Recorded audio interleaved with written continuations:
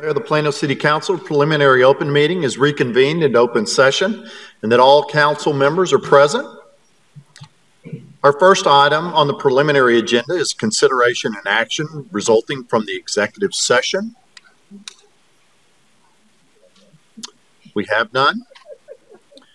Our next item is the stuttering awareness presentation by Landry Champlin, Miss Plano 2021. Welcome.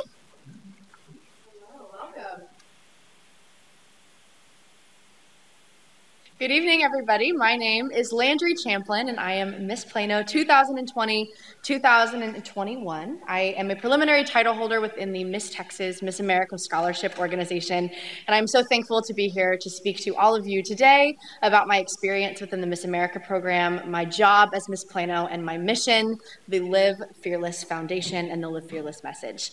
Now, not many of people know that the Miss America organization is the largest provider of scholarships for women across the country. And in the state of Texas alone, we award over $100,000 of college scholarship funds to our title holders and candidates. And I'm very excited for the opportunity to compete for the job of Miss Texas at the end of June. But I'm even more thankful for the opportunity to have served as Miss Plano for the last 2 years. I was crowned Miss Plano on September 1st of 2019. And because of the COVID-19 pandemic, the Miss Texas competition was canceled in 2020. So I was very fortunate to continue to serve as Miss Plano for the last 2 years. And to say it has been life-changing would be an understatement. As y'all saw on the program, it was listed as a stuttering awareness presentation. And that was not an accident because I am a person who stutters. And so my mission as Miss Plano is to empower everyone I come in contact with to live fearlessly. And this came about by my own experience living fearlessly as a person who stutters competing within the Miss Texas organization. For those of you that may or may not know, this program is heavily rooted in public speaking. And so I started competing when I was 14 years old. And prior to that experience, I struggled to speak in front of my class. I struggled to order my own food at a restaurant. Anything that had to do with public speaking, I shied away from because of my speech impediment. And so because of the Miss Texas organization and the opportunity I had to step outside of my comfort zone and live fearlessly myself, I now am not only serving as Miss Plano with the mission to empower everyone to find that same fearlessness, but I have also published a children's book entitled Fiona the Fearless Fox, which is about a fox named Fiona, and she empowers her fearless friends to step outside of their comfort zone and recognize their unique talents, and she empowers them to become their most fearless, most confident versions of themselves.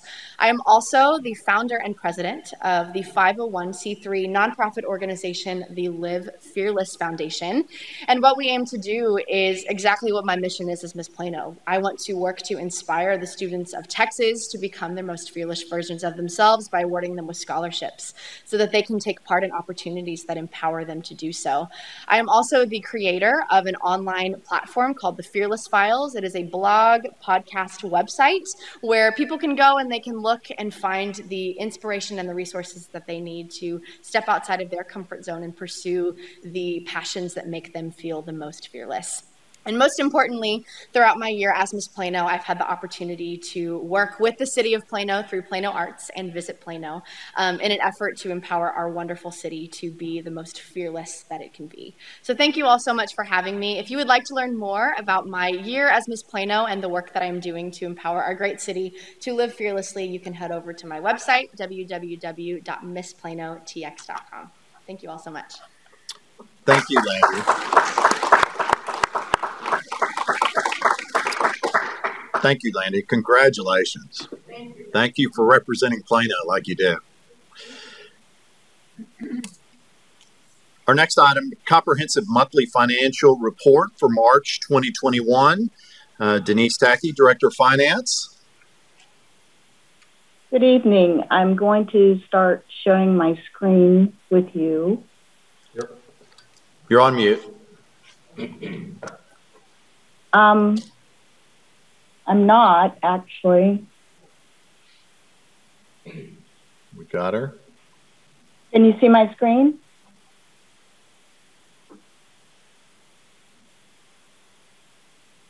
Can you hear me?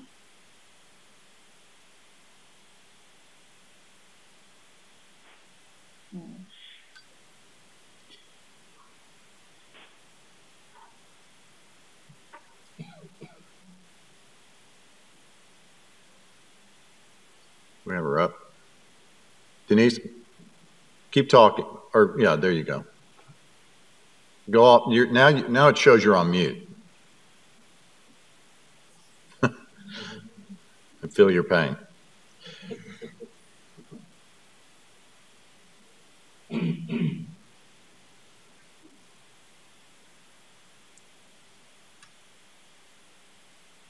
Am I on?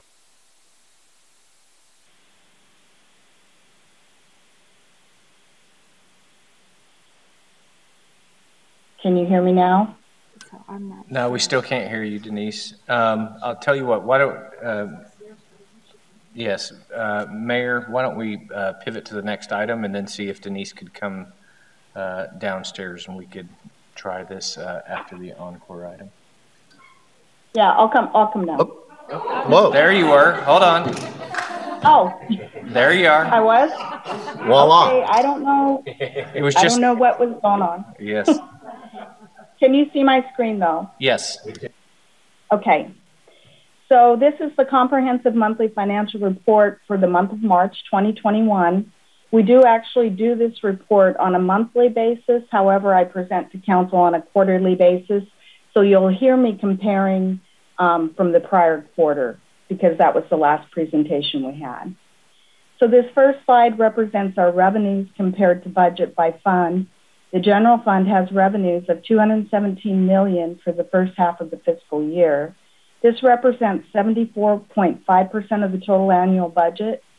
The reason that's so high, it's not at 50%, is because the majority of our ad valorem taxes are collected in December and January, so they're reflected in this first quarter. The Water and Sewer Fund has $76 million in revenues, and that represents 42.7% of the total annual budget. Again, the water and sewer revenues go up in the summer, where generally people are watering more and it's warmer out. This slide represents our expenditures compared to budget by fund. The general fund has expenditures of $120.5 million for the first half of the fiscal year. That's 43.5% of the total annual budget. And the Water and Sewer Fund has expenditures of $62.6 million, which represents 44.3% of the total annual budget. This slide actually represents our net change in fund balance for the past 3 years. In the general fund for the first half of the fiscal year, the fund balance has increased by $79.5 million. You can see that we're doing better in fiscal year 2021 than we have in the past 2 years.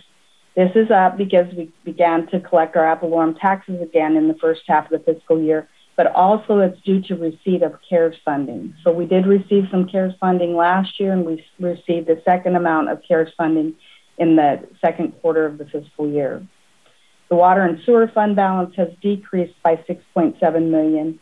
This is a worse position than we were in at this time in the prior fiscal year, which had this fund at a $3.3 million decrease.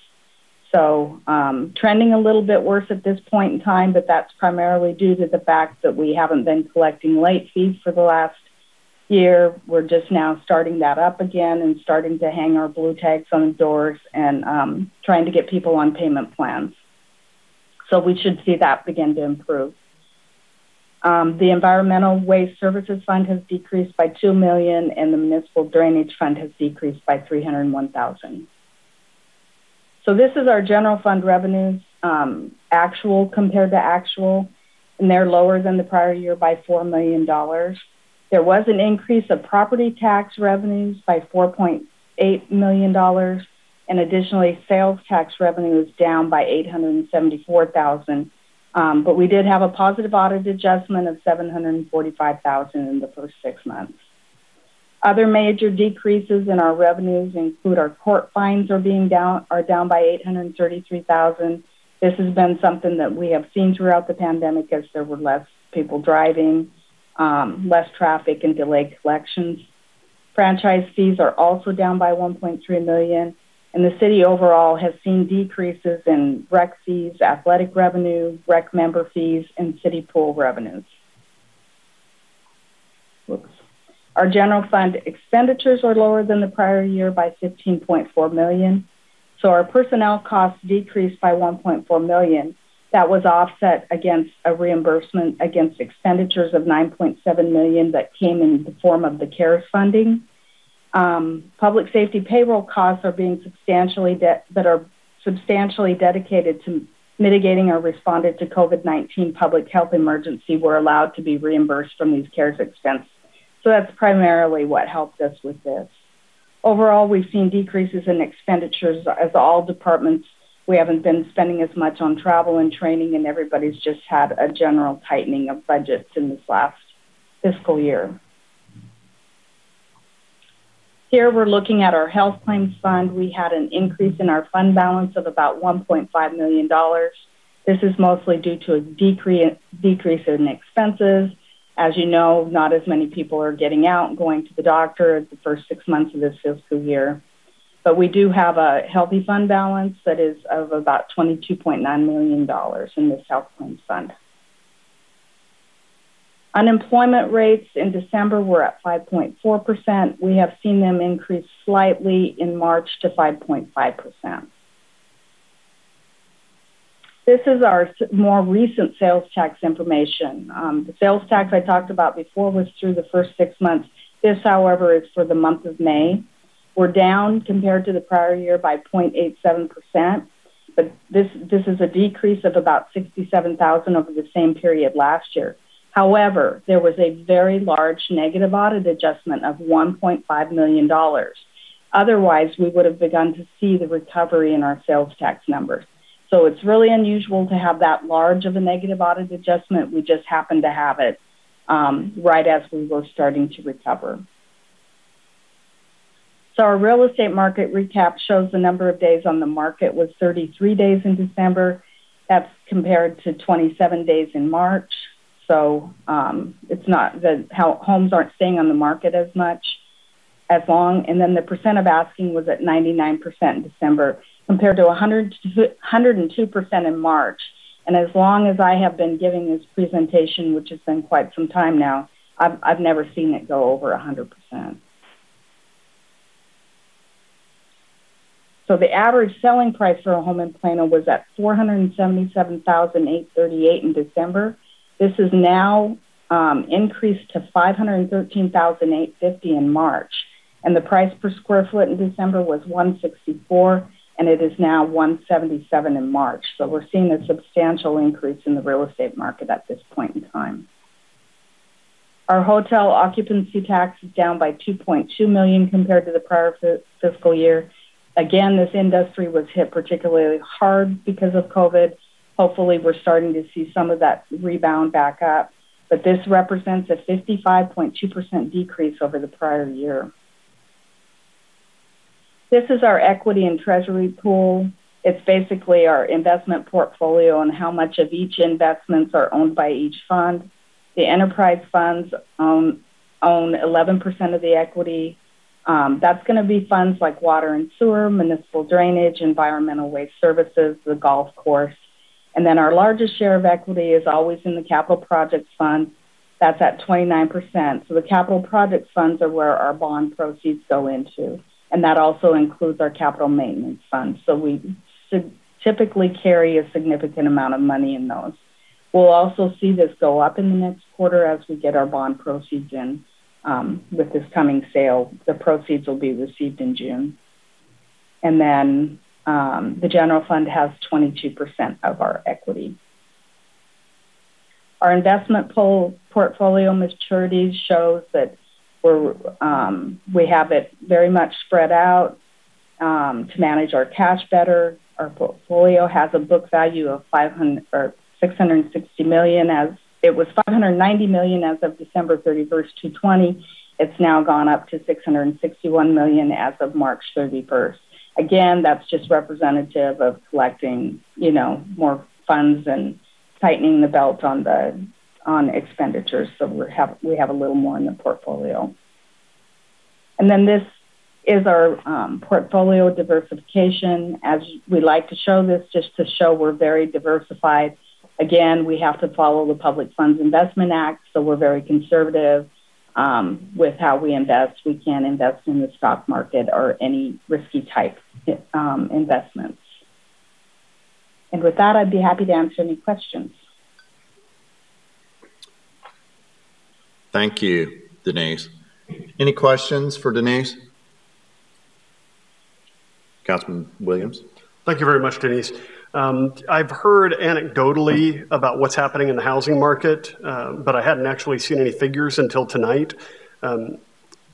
Any idea what's causing this, but more so what effect this might have on our upcoming budget year in terms of appraisals from the CAD? Well, we're actually looking at an increase in the appraisals from the CAD right at this point in time. Of course, there's the COVID exemptions. We don't know how many people are going to apply for those or actually qualify for them. There has to be not the COVID exemptions, but from the freeze, there has to be a 15% decline in value. But I think we're going to continue to see the property values rise. Part of it is that housing just isn't available. So the housing stock just isn't out there as we have so many companies moving here and people moving into the area. So a lot of it has to do with that. All right, thank you.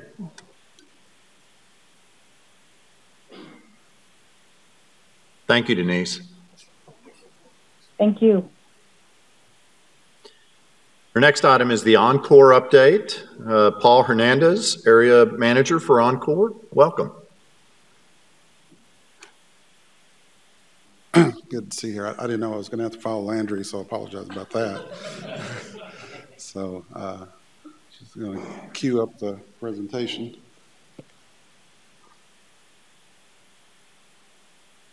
I don't think she had a teleprompter out.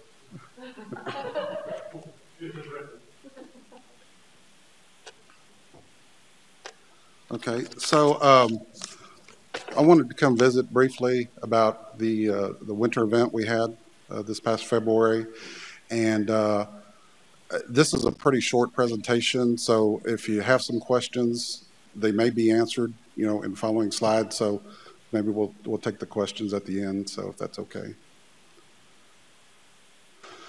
So some of the things we'll talk about is our communication process and challenges and the rotating outages that we announced at the beginning of the event. Also about our critical load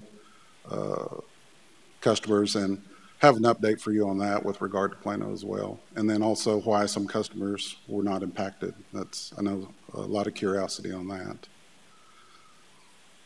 So just a quick overview. Encore is part of the ERCOT market, and we are a delivery company, a transmission and distribution delivery utility. We basically measure electricity onto the grid from power plants, and that could be wind or generation, typical fossil fuel generation or solar. And we measure electricity used by customers. Again, we are the delivery company, and then you also have the third leg on that stool is the retail electric providers who actually sell electricity to customers, and they buy the electricity that they sell on the wholesale market. So, yeah. So this is the interesting part of the presentation. This shows you basically the load shedding event that we faced during the cold snap. There you'll see an arrow pointing to before the load shedding began, of how Encore had to pre-position equipment and materials and personnel. We actually requested almost 2,400 off-system full-time employees to come assist us in preparation for this event because, we knew it was coming. We were concerned about the possible ice and the things that might have on our delivery system. And so we really ramped up our preparedness on this, and we opened up our emergency center as well.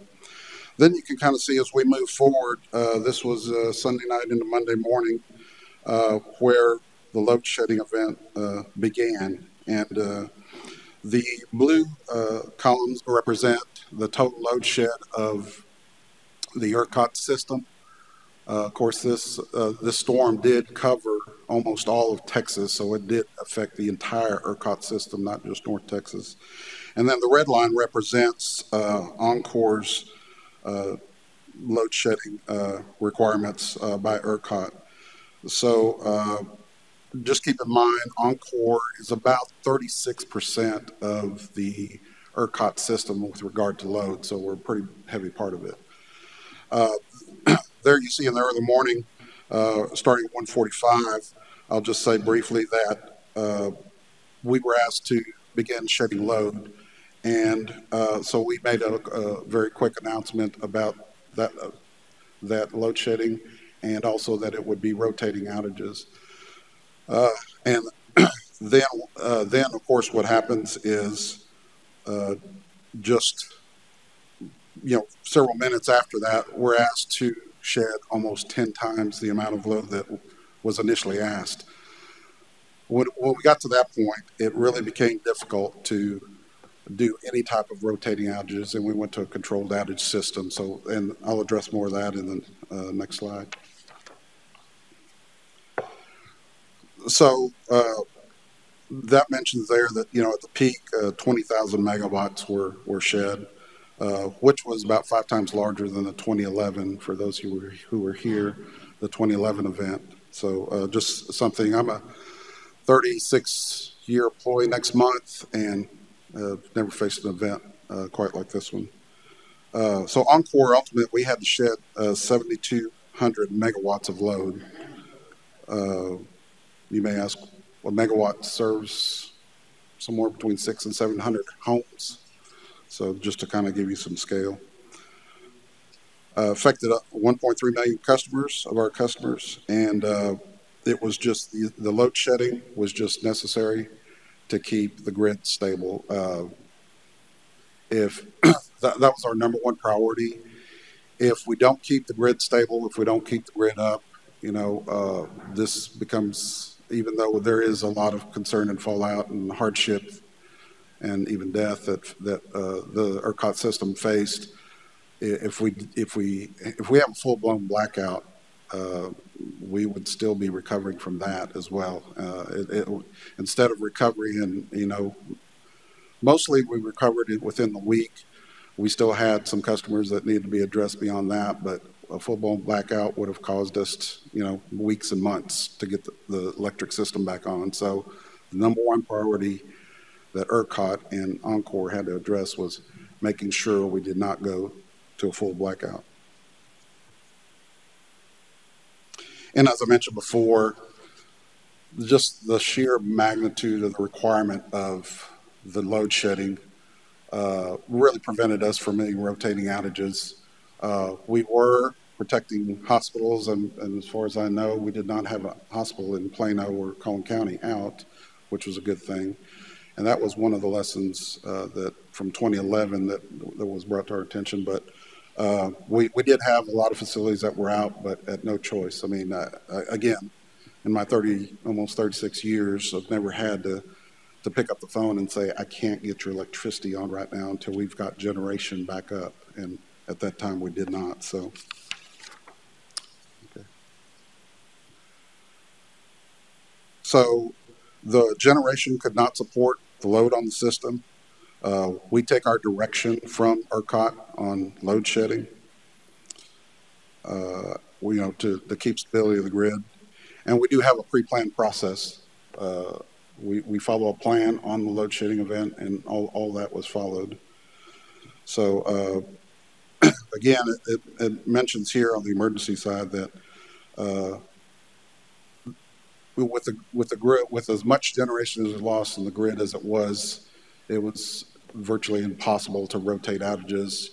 You're trying to keep everything stable. If you rotate outages during the massive amount of load shed that we were under, you come in danger of losing other load and losing even more of your customers. So that is kind of the reason, that is the reason why several of our customers had long extended outages for, a day, several days, 3 days.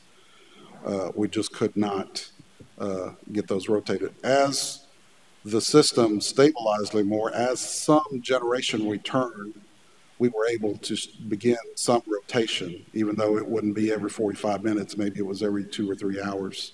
That did start returning somewhat through the event itself.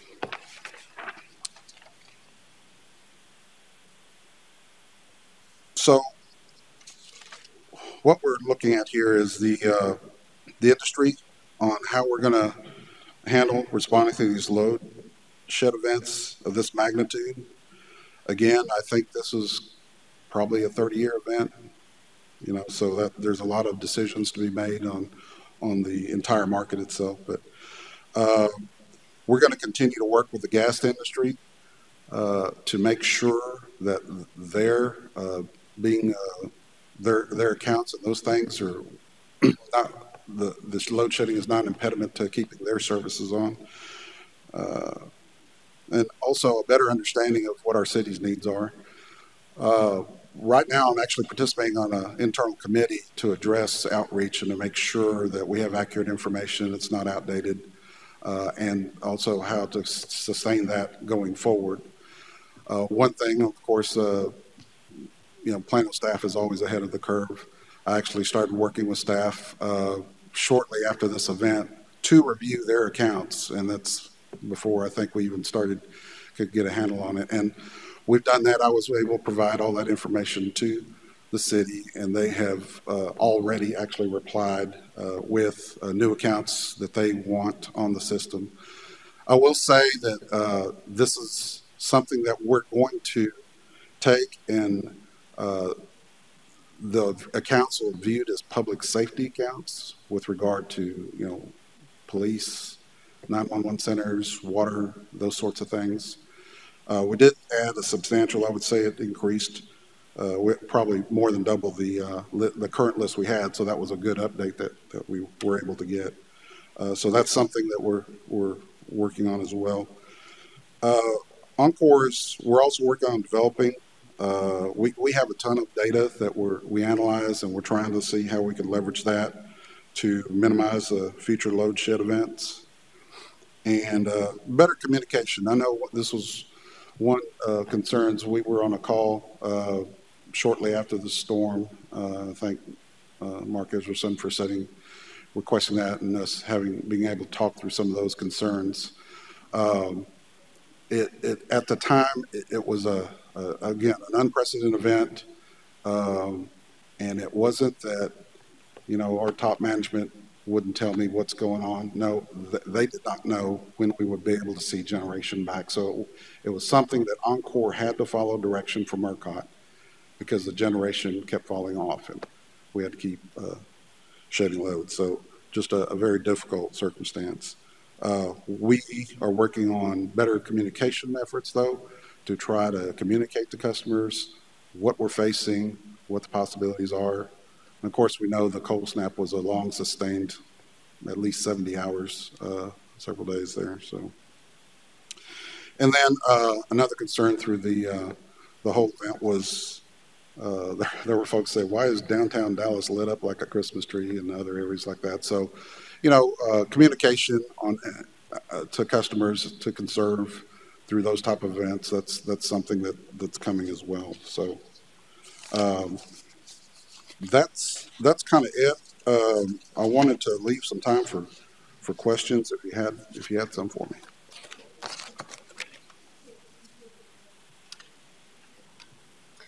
So you explained how why you couldn't do the rotating outages, right? But I think there was a lot of confusion by people about how you went about choosing, which neighborhoods stayed on and which neighborhoods stayed off. And, I think there was a lot of people who thought, well, if I'm near a hospital or if I'm near a fire station, but then we had fire stations that, lost power too. So can you go into a little bit more detail about how that works, about why, somebody on one side of the street may have not had power for days and their neighbors across the street had it, the whole time? Sure, that's a great question. And I spoke briefly to Councilman Ricciardelli on this, actually during the storm, but it's a very good question. We have a plan on our load shedding program, but we also have a safety net. and I'll go into that in just a minute. But we have across the system, across neighborhoods, across cities, counties, our system was very equitable to load shed.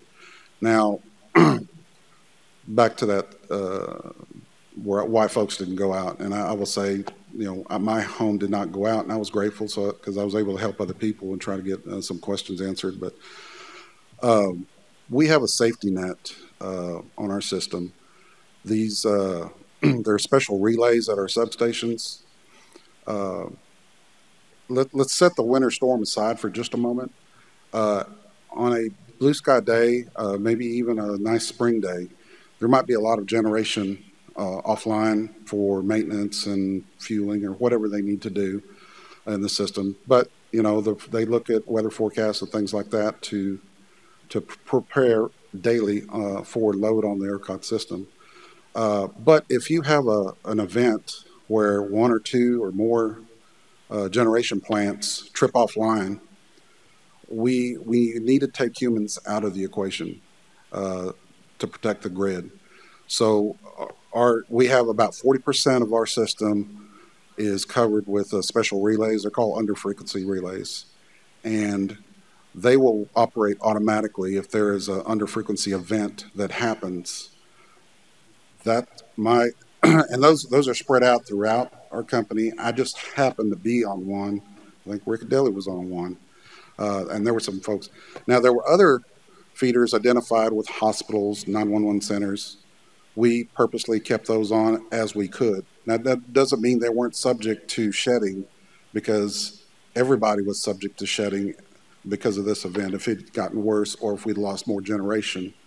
And that will also go, I want to also say, with those accounts, the public safety accounts that I mentioned earlier, those are not, we do want them identified, we want to put them in our plan, but they're not exempt from being shed in an emergency event.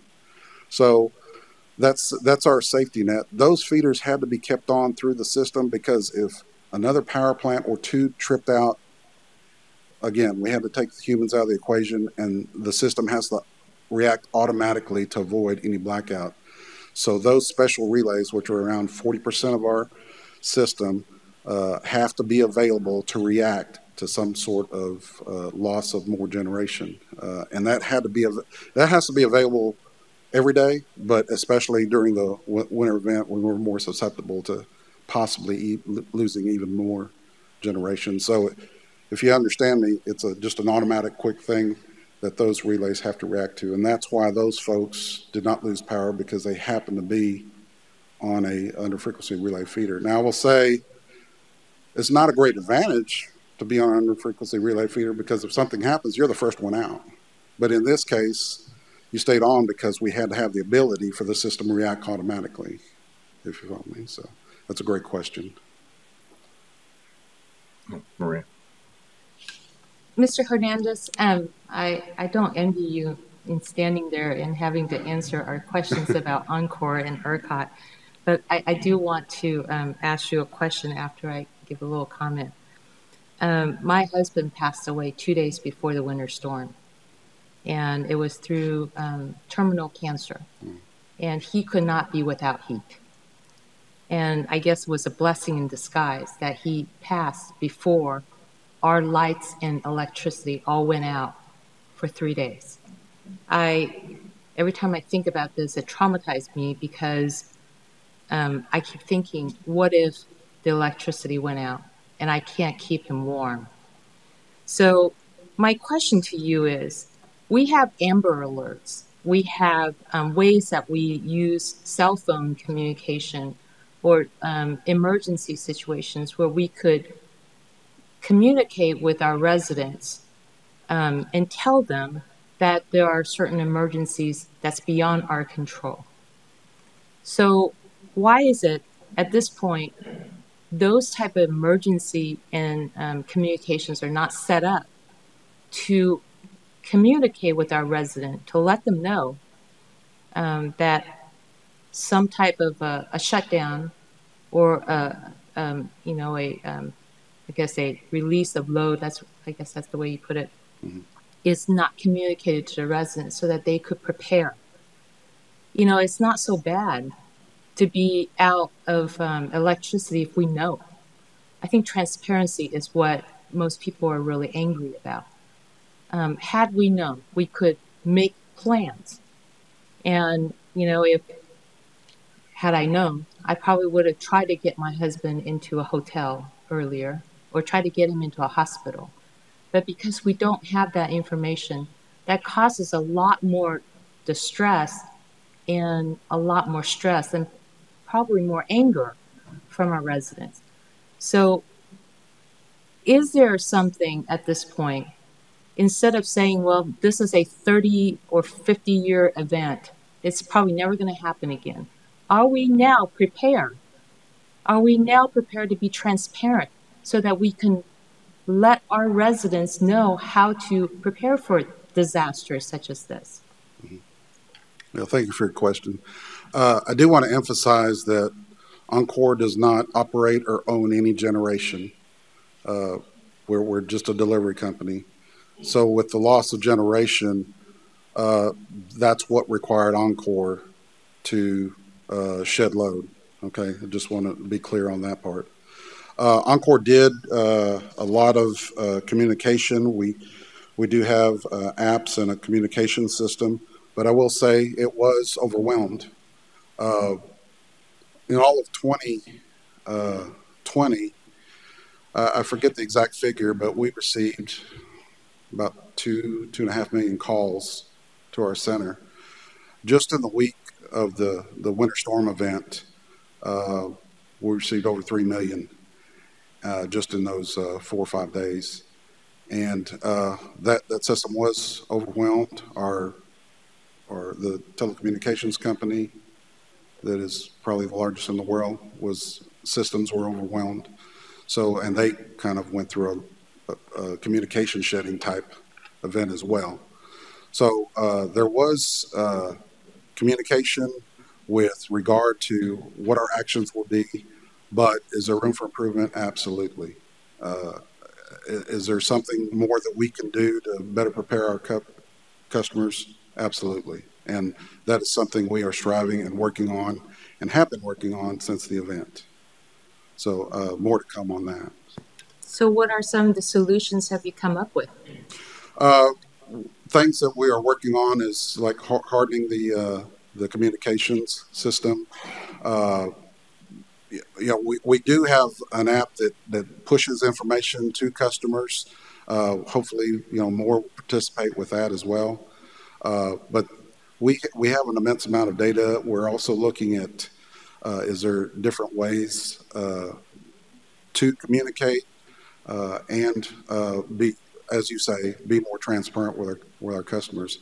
It's something that is a work in progress that we were going to have to report to our cities and to our regulators on those actions and improvements that are yet to come. So, thank you for your question. Councilwoman Bell. Thank you, Mayor. I have a question. Your algorithms, right? Your algorithms that determines when and how and where to shed the load. Mm-hmm. Do you have a map that you can publish so that people can see? Yeah, we do have an outage map online for normal outages, but as far as the plan itself on where to shed and things like that, that's all proprietary information. We have a dynamic system. It's going to change from month to month, from year to year, on where those different feeders are.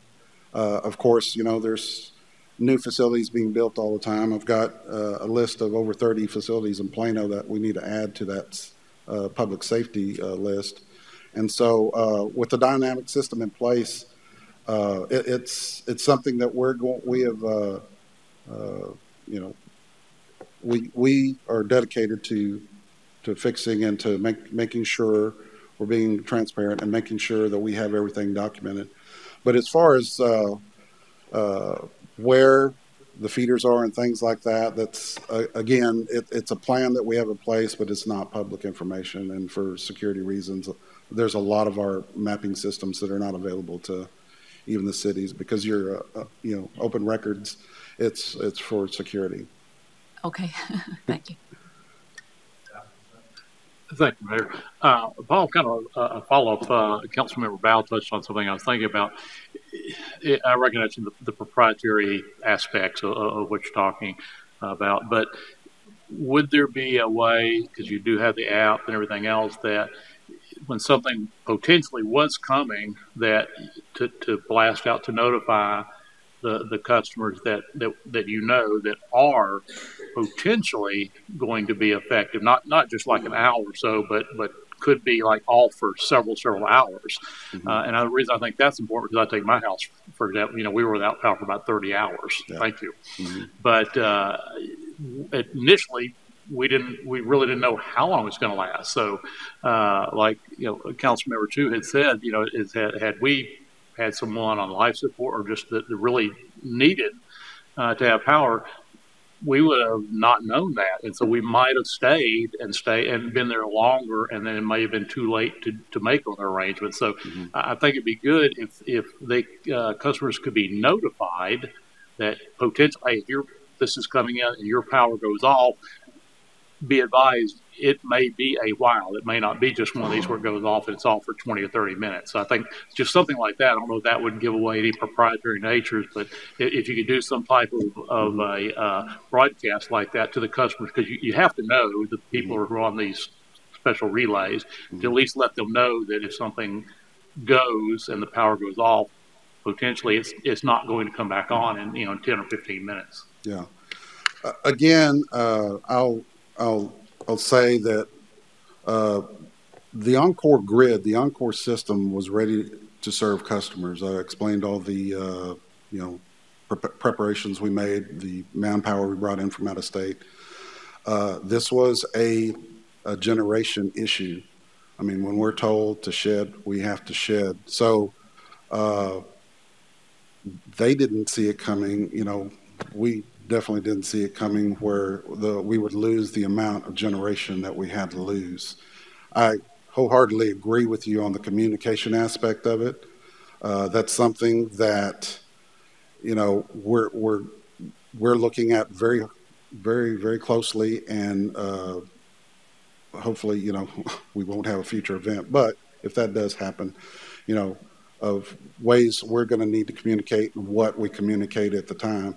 We have meteorologists now on our system, so it's something if we knew that. I mean, we just didn't know we were going to lose that generation. So it's so difficult to say that we weren't prepared, but we were. But the communication aspect could have been better, and I agree with you. For folks to make plans and things like that. We did not know when the generation would come back so we could turn folks back on. We just didn't know. And we were all up around the clock waiting for more generation to come online so I could make calls and say, your power should be on in the next several hours or whatnot. And that's just something we could not do.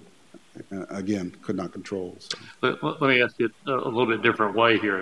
You may have answered. So could we reasonably assume that like my residents and my neighbors, whatever, that were affected for hours and hours and hours during this shutdown, and understanding it was a 100-year event, would it be prudent to assume that something like this potentially coming again, those of us who did go through hours and hours and hours without power reasonably might expect that same thing could happen again, because I would guess that we are probably on one of those relay type, switching things that will shut down, in the event of an emergency. So would that be a good assumption that if we experienced an inordinate length of time without power this time, that in the future we might want to think about making other arrangements?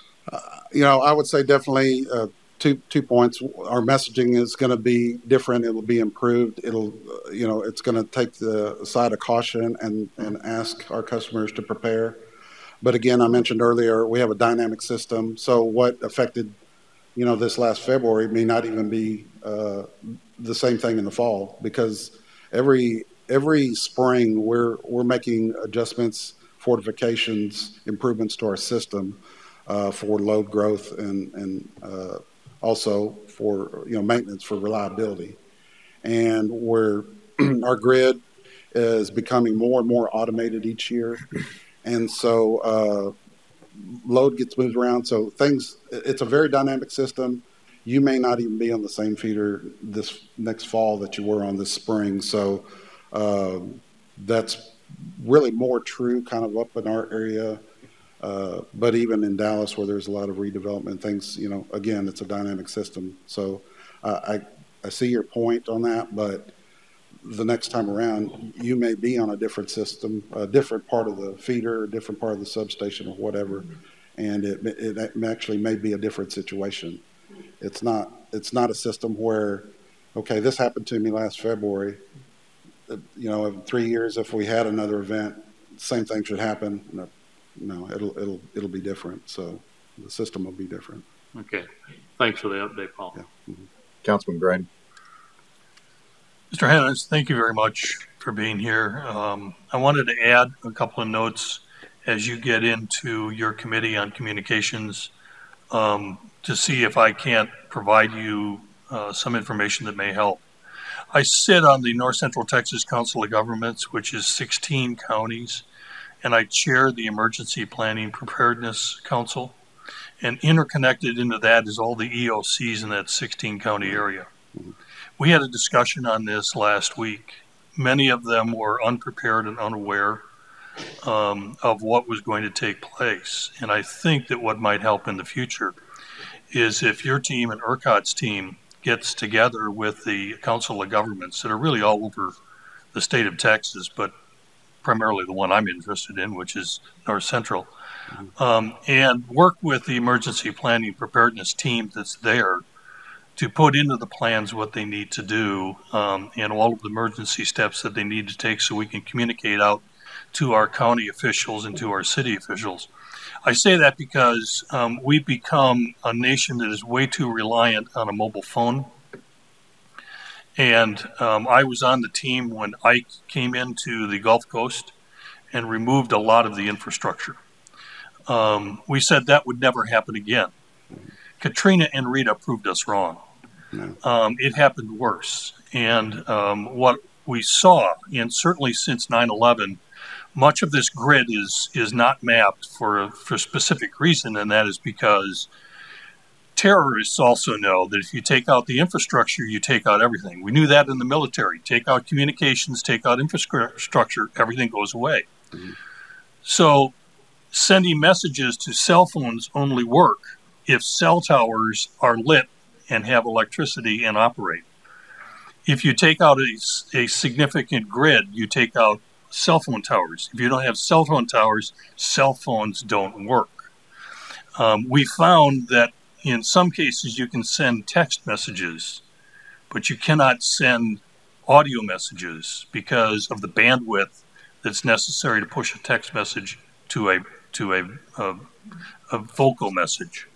So all of those types of things need to be considered and should be part of the communications plan when people have these incidences. The other thing that I would say, and one that I discovered because, like Councilmember Smith, I was out from Monday through Thursday, and I knew what to do, so I was okay. But the thing that I noticed every once in a while on the cell phone while it was charged, and by the way, I had a solar-powered cell charger, so I was able to keep my phone operating, is it would say, if you're having an issue, go to the website. But if your power is down, your computer doesn't come up, you can't get to the website. Right. And so really what it does for me is it just adds fuel onto, I'm trying to get an answer. I can't get an answer because nothing's working. And so we have to go back to some of the basics. I don't mean all the way back to smoke signals, but it's almost there. We've become way too reliant on technology, and we can take it out in a moment and nothing works. So my encouragement to your communications team is to work with the emergency planning preparedness councils that are located within the COGS throughout the state of Texas, so that we can respond to some of those things, because sometimes it simply means I can't call someone. I've got to go to them, and we need basically a vocal chain. I'm going to go and see 10 people. They're going to go and see 10 people. It may have to get to that if it's out for a duration of time. This was a significant duration of time, but not a significant time like we had on the Gulf Coast, where it was months getting cell towers and power towers back up in the air. So I thank you very much for coming here and making the presentation, talking with us. Hopefully this is helpful to you as well. Yeah. Thank you very much, Councilman Grady. Councilman. Yes, thank you very much. I mean, my understanding is that there was every intention of going to 45-minute rolling blackouts, and it just didn't materialize. And I'm not sure how much Encore is equipped to do about it, but I did want to ask about the possibility of activating city or regional emergency alert systems that if something like this doesn't even have to do with electricity, but we expect things are going to go one way, they go really south, that we can get an alert out. In this case, it could have been simply rolling blackouts aren't necessarily going to emerge. Be prepared for an extended outage, ETA unavailable. Mm-hmm. Thanks. Thank you. Deputy Mayor Pro Tem. Thank you, Mayor. And thank you, Paul, for that presentation. Thank you also for, as you mentioned, being available to answer questions during the storm. That was very helpful and helped me to get word out to some of our residents, which I think helped our community. But as you mentioned, my family was very blessed that we did not lose power. That enabled us to take in my mother-in-law and brothers-in-law who did lose power. But many, many people we know and many people in our community did lose power and were without it for substantial periods of time. Sometimes causing loss of life and, in every case, causing great hardship.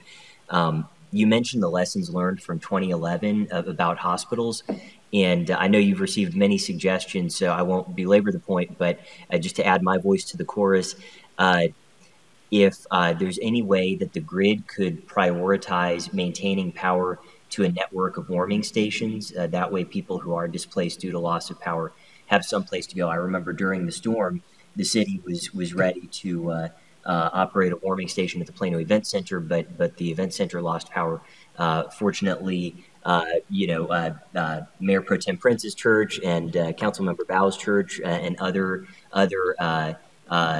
institutions in the community were able to step up and help. But I think if there was a plan ahead of time for, these are things that are going to be treated like hospitals. These are going to be warming stations that, if the worst happens again, these would not lose power. Is that something Encore might be able to work on so that displaced persons have a place to go? So you bring up a great point. So I mentioned earlier that 40% of our feeders are on that last safety net that we have to maintain up. So, and then now you got to look at all the hospitals and 911 centers and water and all those sorts of things that must also stay on. So we're down to about 60% of what we have that we need to shed between. And we have all these facilities and all these customers that are critical to public safety that we've got to keep on. So now our choice of rotation has become, even smaller. So you can kind of see the challenges that we face when an event like this, your choices become smaller and smaller. And then with the sheer growth, how much power we had to shed, rotating outages just became impossible. They really did. So, but to your point, I understand. Fortunately, the feeder that serves Grace Church was actually recently worked on for some other outage issues, and then by coincidence was also on an under frequency relay at that certain time. So I remember talking to Mr. Israelson, late at night and working on these issues, but and going upline, but we just couldn't commit because of that shortage of who can we rotate, who can, we've got to keep these on and we've got to keep the safety net up, that we just couldn't commit at the time to keeping one particular feeder on for a warming center. It just wasn't possible at the time, just because of the sheer massive amount of load that we did have to. And again, affected 1.3 million customers. So one thing we could not allow to happen was for a blackout to occur. So those are being looked at. That's being looked at. We've heard the concern about, if we can identify a location, a warming center, things like that. And I will say the city has also submitted some accounts on that safety, public safety, that I'm pretty sure that's the intention. So that's something that we're looking at. Well, thank you for looking into that, Paul, and thank you for the information. I appreciate that. Mayor and Council, I just wanted to take a moment to, first of all, thank Paul for coming out. This shows the nature of our partnership and relationship in the community, that, it was a tough week, and I know Encore has stood firm in answering some tough questions from throughout the community and throughout the region, and we're committed to being a good partner and working with them on solutions that will help our community as we go forward and if we face something like this in the future. So I appreciate the comments and the feedback on communications. Obviously, that was a critical piece of this, and I will share with y'all that I did call Paul 24 hours a day, and he always picked up. So that shows the strength of our relationship. And when he did not have answers, he shared frankly that he was sharing everything that he had information on. It's not what he could share.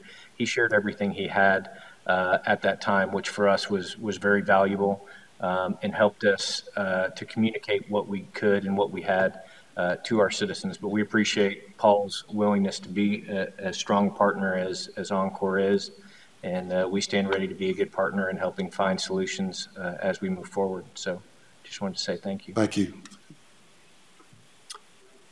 Thank you, Mr. Hernandez. We appreciate it very much for the information. Thank you. Our next item is consent and regular agendas.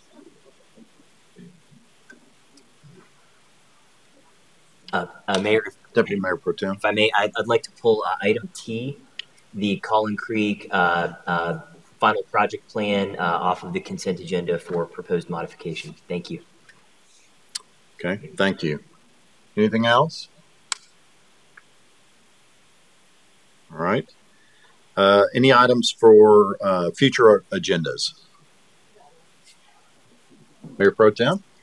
Yeah, I think we may have discussed this before, but I don't either like an update or just hear about solutions for a safer crossing at 14th Street, right from the parking lots by Urban Rio and across. I've noticed several times crossing there that it just, I think there's potential for a safety issue, not just for pedestrians, but also for cars. It's just a challenging crossing there.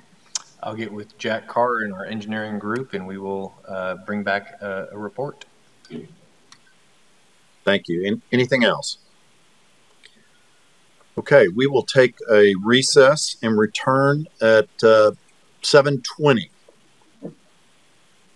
for the regular meeting. Thank you.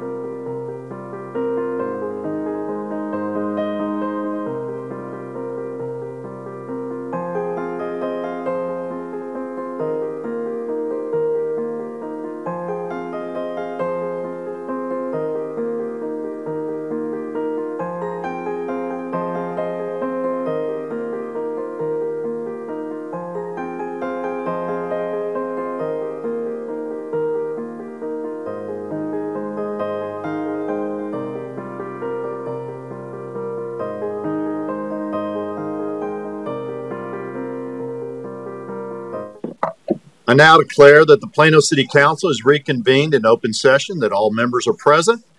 We will begin tonight's regular meeting with the invocation led by Mayor Pro Tem Casey Prince and the Pledge of Allegiance and the Texas Pledge led by Council Member Rick Grady. Would you all please rise?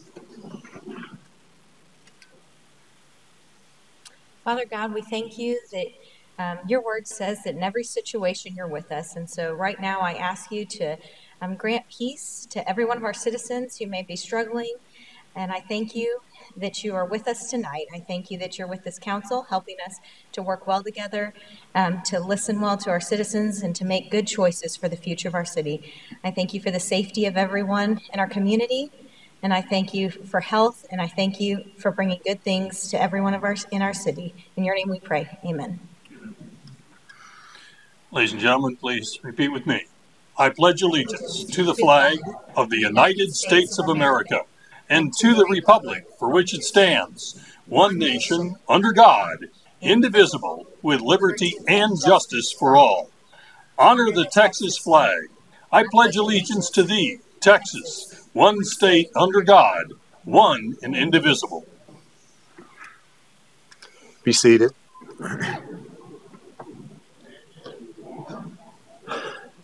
Thank you, Mayor Pro Tem Prince, and thank you, Councilman Grady, for leading the pledge and the prayer. We have a certificate of appreciation, Community Relations Commission, Lada Shridharan. Plano's fortunate to have citizens who are glad to volunteer and support the boards and commissions of our city. We thank you all for your time, efforts, and willingness to serve. Thank you very much. Next item is comments of public interest. Comments of public interest. This portion of the meeting is to allow up to 3 minutes per speaker with 30 total minutes on items of interest or concern and not on items that are on the current agenda. The council may not discuss these items but may respond with factual or policy information. The council may choose to place the item on a future agenda. And we do have a few speakers this evening. The first one is John Heyer.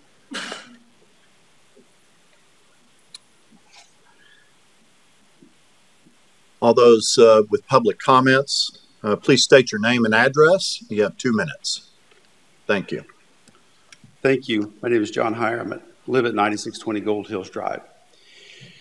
I thank you for the time for the citizens to address you. I'll start by saying I support anyone's right to peacefully and legally protest.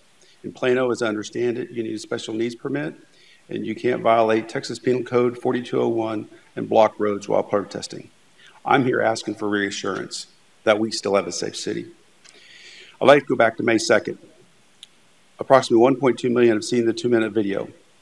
Only a handful of those 1.2 million have seen Officer Tilley's report and or heard city manager who's read the report. Of those, I would argue in large part, Plano citizens still wonder, for those that don't know, didn't hear the report, about the gun or taser, wonder why the protesters were allowed to block the road. Lastly, why the police officer didn't do anything to clear the road. What they've all heard is nothing, and they're left to assume they're out to fend for themselves. And they're not safe, and this could be the next Portland. The question is this: when is someone here going to address the city of Plano? From what we've seen last year, I'll give you 2 scenarios, and I hate to be dramatic, but let's assume any one of us are in that next scenario. It's late July, it's Friday afternoon at 4 o'clock. And because they didn't see the video, citizens get up to remove their protesters. And they'll go across the street, Chick-fil-A, McDonald's, and they throw something, they paint something, and they start something on fire. Will that be something that we can tell the Plano citizens? What if the next time, in that same scenario, that gun or taser gets mistaken for a gun and shots are fired? Then what? Will we say something then?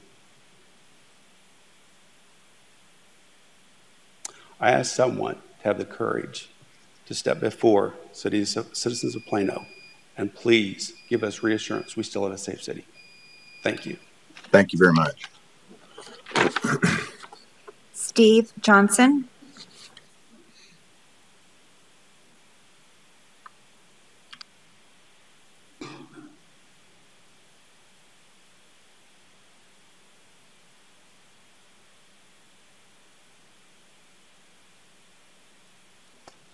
Yes, my name is Steve Johnson, and I live at 7901 Windrose Towers, which is just north of the Legacy West development.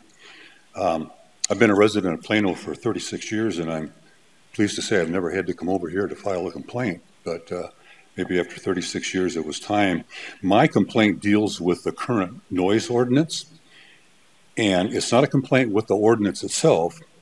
Instead, it's a complaint with how the ordinance is being enforced. Let me explain. In September of last year, I moved from my house on the west side of Plano to a high-rise condo, the address that I gave you before, which is just north of the Legacy West development. About 1/2 block south of Windrose Tower is Legacy Hall, which you may be aware includes an outdoor music area. On Friday and Saturday nights, live music concerts are performed at this hall, and the current noise ordinance specifies the maximum decibel level, and Legacy Hall has been cited and fined on several occasions for exceeding that maximum limit. Now, since September, when I moved in and started to experience this, whenever the noise level did exceed and I had a decibel reader, I could tell, whenever the noise level was over the top, I would simply call the local police officer who had been assigned to this, because it's an ongoing issue, and literally within minutes, he would come to my 14th floor condo, he would take his decibel reader out, he would measure, and if he confirmed that the decibel level exceeded the maximum level, he would simply go down and speak to the people at Legacy Hall and tell them to tone it down, and generally they would. So now, while there was an occasional annoyance from time to time, at least I had a way to enforce the ordinance. That is until April, about a month and a half ago. In April, I was actually contacted by the officer that has been working this for like 6 months. And he texted me and he said, will you call the Plano Environmental Group? There's a gentleman that wants to speak with you. So I said, sure. What I learned from that gentleman turned this issue totally upside down. Because what I was told, first of all, was that the environmental group is in charge of enforcing the noise ordinance. And if I ever had a problem with it, I had to call this gentleman at the Plano Environmental Group. And I quickly asked him, I said, gee, so on Friday night at 9 o'clock, Saturday night at 9:30, if the strobe lights are coming up into my condo and the walls are bouncing around, I'm supposed to call you? Are you on duty on Friday and Saturday nights? Well, no, he acknowledged that he wasn't. To wrap it up. Your time's up, so go ahead and finish. Oh, I'm sorry. Yeah. Okay. Well, worst was that he told me that any measurement going forward had to be done from the first floor of Windrose Tower. No one lives on the first floor of Windrose Tower. That the first floor is the parking garage. There's a 5-story building between Legacy Hall and Windrose Tower. I'm sure that if I had a freestanding house, that I would have the right to have the measurement from my personal house. I have a condo on the 14th floor. Why don't I have the right to be measured from there? And so I was told and I know the ordinance is to be enforced by the city manager. There's no rule that says the first floor in the ordinance. So I'm appealing to the city manager to reconsider this. And if he doesn't, I've been told that my other alternative is to try to get it on the agenda of the council. So sorry for taking No, time. No, I appreciate it. Thank you.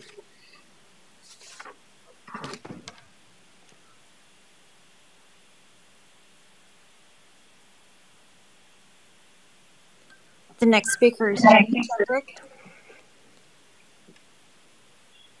Yes, ma'am. Go ahead. Okay, my name is Jerry Kendrick. I live at 7901 Windrose, and I'm here to talk about a chronic problem of loud cars and motorcycles in the vicinity of Windrose and headquarters, communications and headquarters.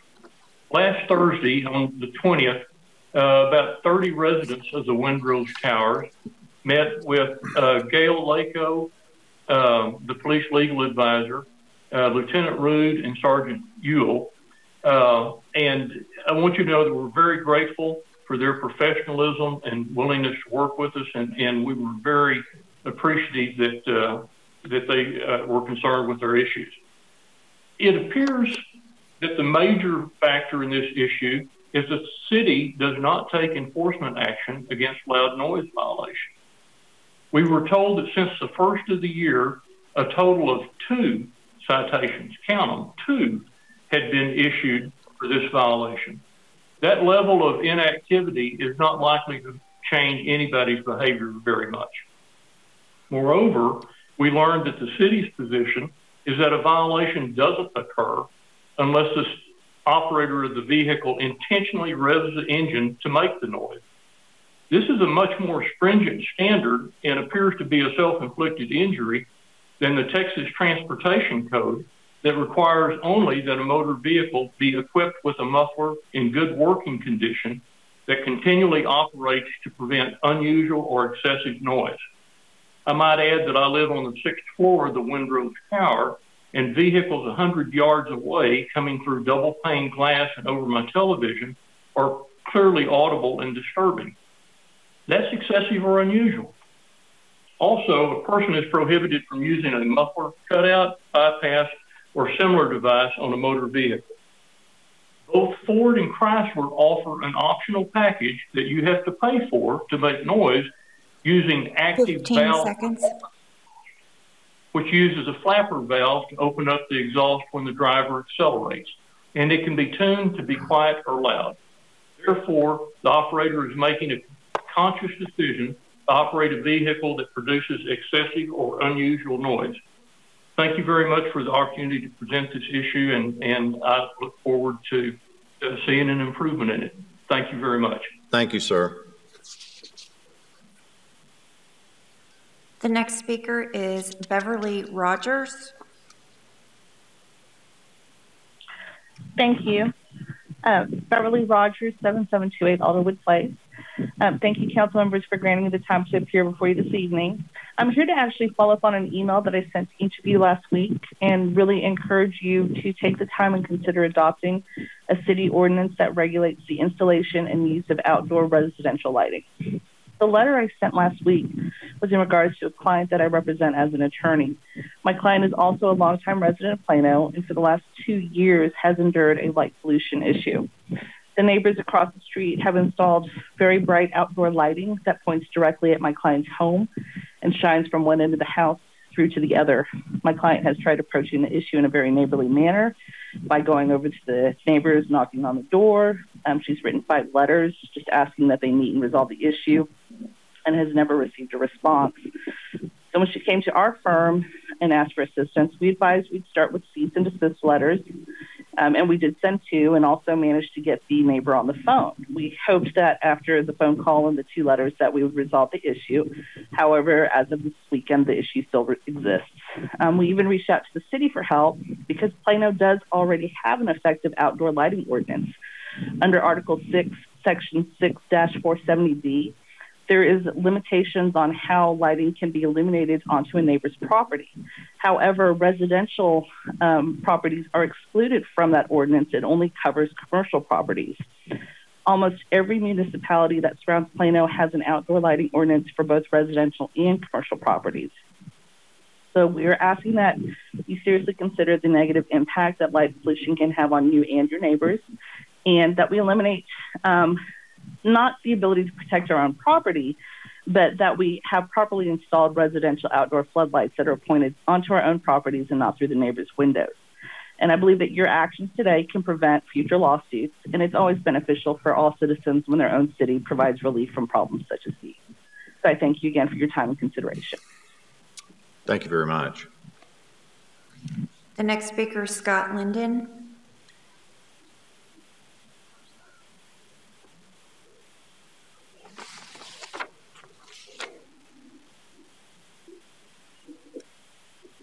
Good evening. My name is Scott Linden. I'm at 3905 Bandera Drive in East Plano. And I wanted to bring to your attention an issue in regards to the Rowlett Creek Regional Sewage Treatment Plant. This does not have anything to do with the zoning case. So if you would, it has to do with the capacity of the treatment plant. And I just wanted to, this information has come from the district in several meetings, and I just wanted to bring it to your attention, kind of like the Encore guy, as far as the shedding of load. The district has said that there's 25 million gallons a day average daily flow coming into the treatment plant, but there's not capacity to treat that. Presently, it's handled by bypassing to Wilson Creek through a single force main. That single force main is about 40 years old. It's been identified as a single point of failure, yet it's going to continue to be used for the next 30 years. So I just wanted to bring that to your attention as something to look at. If that fails, and this was from a Hazen and Sawyer report that they identified that if that force main failed, there would not be capacity at the treatment plant enough to meet the permit. So it's an issue, and it was also used to justify the present expansion, which is only a peak flow expansion. Nothing's being done on the average flow. So when additional developments are being approved, this goes towards that average capacity, and already you're exceeding your average capacity if you don't take into account that single failure force main. And I wanted to thank you, Mark, for keeping the power going at the treatment plant. Kudos to you for doing that, because that would have been a real problem if there was an overflow at that treatment plant site. Thank you. That was the last speaker for public comments. Thank you. Let's move on to the consent agenda. The consent agenda. The consent agenda will be acted upon in one motion and contains items which are routine and typically non-controversial. Items may be removed from the agenda for individual discussion by a council member, the city manager, or any citizen. The presiding officer will establish time limits based upon the number of speaker requests. Thank you. Is there a motion for the remainder of the consent agenda as recommended with the exception of item T? Motion to approve. Second the motion. Thank you. I have a motion and a second to approve the consent agenda with the exception of item T. Please vote.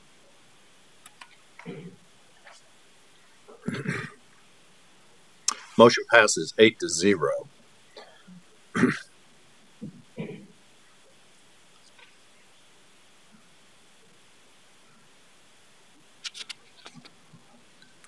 Item T, consider approval of the project and financing plan for the tax increment financing reinvestment zone number 4, making certain findings, providing a severability clause, and providing for immediate effective date.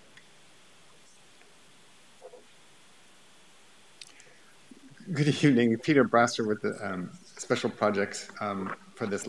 Let me call up my presentation really quickly.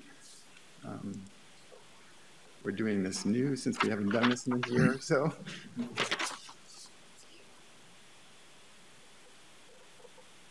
Okay, let's see if I can get rid of that. There we go. Okay, so item T is the approval of the project and financing plan for TERS number 4. TERS number 4 is having to do with the Collin Creek redevelopment project and the area surrounding it. I have a couple of slides just as a refresher, because I think the last time we talked about TERS number 4 was in January of 2020. So again, the mall project, of course, is these 99. Are we not showing it? Or is it just lagging behind? Sorry.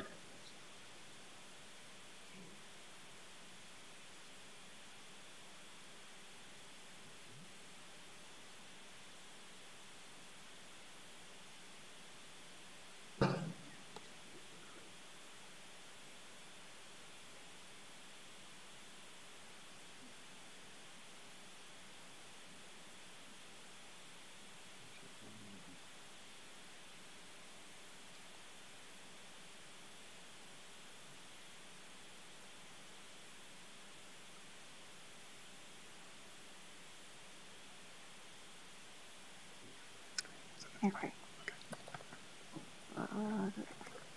Gotcha. Thank you. Well, now we're in sync. Sorry. So the 99 acres, of course, is the mall itself, but the zone is quite larger than that. The two major projects that the TERS does fund are two parking garages within the mall. Those are shown here on the screen in the yellow dash. So there's one on the east side, which is the rather larger one, about 2,000 spaces, and one on the south side. The one on the east side has structures above it and will be, I have a slide further on that describes it a little bit better, and the one on the west side has a park on top. So there are two distinct versions of that. Tax increment financing is allowed by state law, and this is the this is my plug for the right terms. A TIF is not a thing; it is the concept, but the TERS is the zone itself. And of course, we're talking about increments, and increments are this growth after a certain base year of the ad valorem taxes or property taxes. So all in all, you have these are the properties within the 300 acres that is the TERS, with the 99 there set in the middle. The project and finance plan is based on some parameters that were part of the ordinance that founded the TERS, plus the development agreement and funding agreement with Centurion that talks about things that we were going to do. And so there is two portions of the revenue, one from the city and one from the county. The city is the one that is what we're really going to talk about tonight. And it's estimated to have a growth or a full amount of $129 million over the life of the 36 years, and plus $30 million from the county. The county is capped at 30. So if it's less than 36 years to reach that point, that's what it does.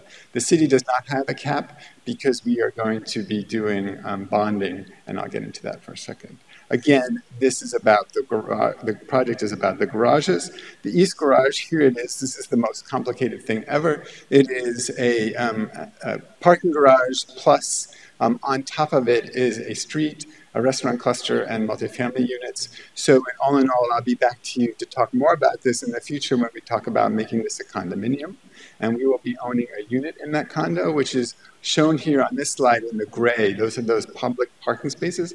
Then it'll be free and open to the public and funded a vast majority, if not all, by a federal grant that we received via the COG for about $30 million. That grant is $15 million in grant and $15 million in loan. The loan has to be paid back, and we've pledged the TERS revenues to pay that loan back. The west parking garage, I don't have a great picture like the previous one, but it would look sort of like this from the top. It's at street level, and the parking is below. Right now, the developer thinks it'll just be one level below this park.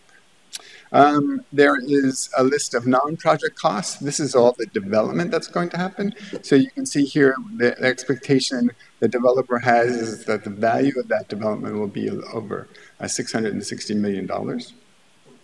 And here is, I'm going to show you, this is what's currently in the plan. And it shows about $104 million worth of public costs. That includes the debt service for the loan, the garage, bond, plus the interest. In Exhibit E, you should see a table of what we think the costs are going to incur for the TERS. So this is what the TERS funds are going to pay for and the year that they happen in. And Exhibit F is a feasibility study. So this is the projected income for the TERS zone over its life of 36 years. Councilmember, do you want me to continue with this, or would you like to do that? I can talk about it if you'd like, Peter. Thank you. Although you're welcome to staff today with Mark and Peter and our outside consultant Mary. And I want to first say thank you to the staff and the outside consultant, because everybody displayed great creative thinking and open-mindedness to improvement of the project plan. The idea that I brought up was that, as Peter just described, there are programmed expenditures within this project plan, but the anticipated revenues greatly exceed the anticipated expenditures, which result in a large unprogrammed amount of money within the TERS that is essentially money that would be legally restricted in certain ways because it's part of that 75% of the increment that goes into the TERS, but is not currently programmed for any expenditure, and in particular, any expenditure in relation to the redevelopment of Collin Creek Mall, which I, as I've said for years, I completely support. The other thing to note is that even above and beyond the amount that we anticipate, the tax increment will exceed the programmed expenses. It's potentially likely that it will exceed it by even more because these projections are conservative to make sure that which is good because it makes sure that we're able to meet our obligations under the redevelopment of Collin Creek Mall, but it also means that we might exceed the programmed expenses by even more than this plan projects. I think that money sitting around unprogrammed is, likely to be spent in some way and perhaps not on core city functions. So I wanted to address that issue, and by doing three things. The first, this was an idea of Mary, the outside consultant, I believe, and a very good one. But the first major change that this language makes is creating a reserve account equal to 150%. This is what you see in item number 5 on the screen. Equal to 150% of the average annual principal and interest due each year on the West Garage obligations. That will help reassure buyers of the revenue bonds issued on the TERS even more so than they already would have been. And it creates a reserve for a specified purpose, that can't just be spent in any way, which I think is a positive development. The other, in number 6 here, is that there would be an amount up to $1.2 million annually once the COG loan is paid and retired, probably around year number 20 of the TERS.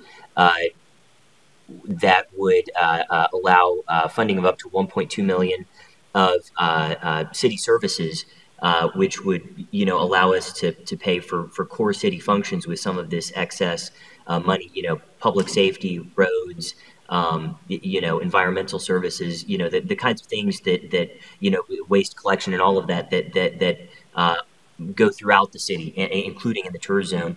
So I think that would be a positive change that would allow more of this excess revenue to be spent on core city functions.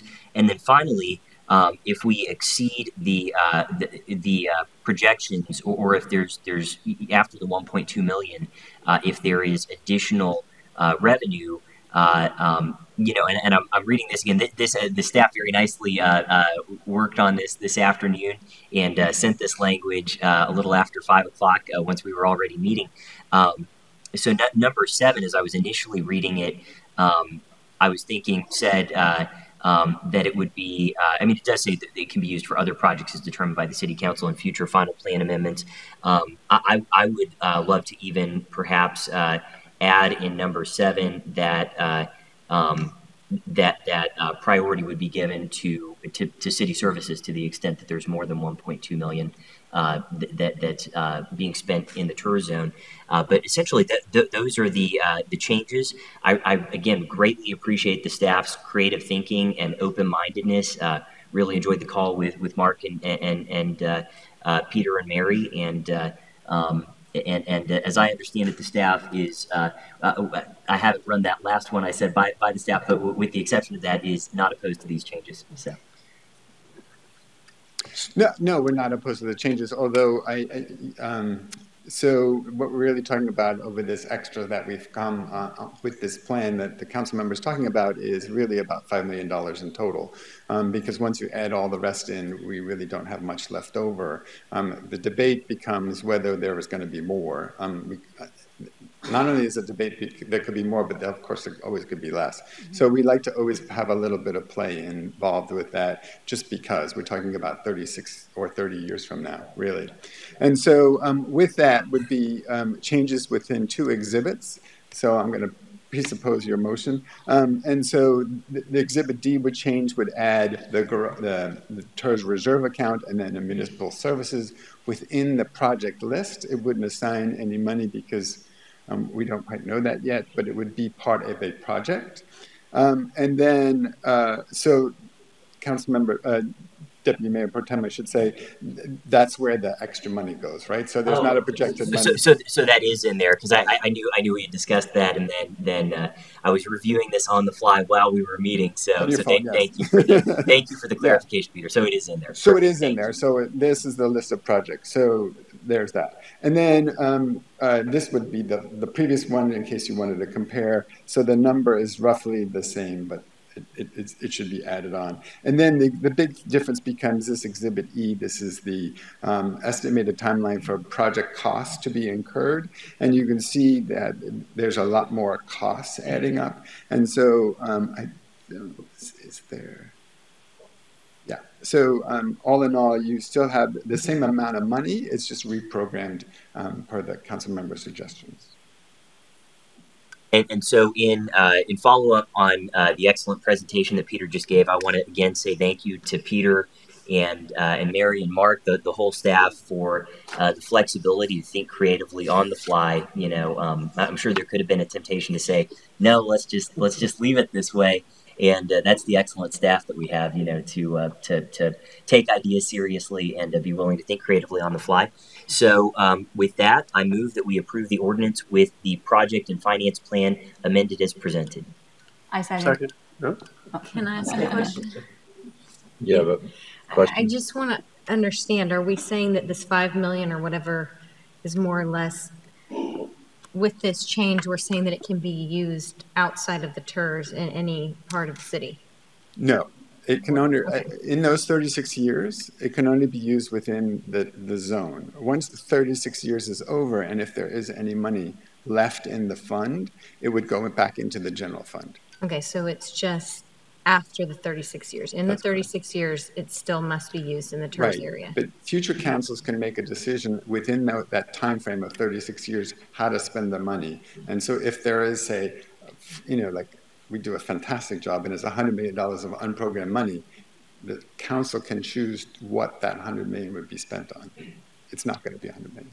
I think the big aspect of this is adding in the municipal services as a project to be able to pay for services within the zone that might otherwise be paid through the general fund. So this allows for municipal services such as roads, public safety, and others to be listed as a project for some of those TERS captured funds to be able to pay for as part of that project. Yeah, that's what I was just trying to clarify. If we were trying to say we're going to start using TERS funds outside of the zone or not. No. And then, of course, you only have, it says pay as you go at that point. So it's whatever we have at that point can be spent.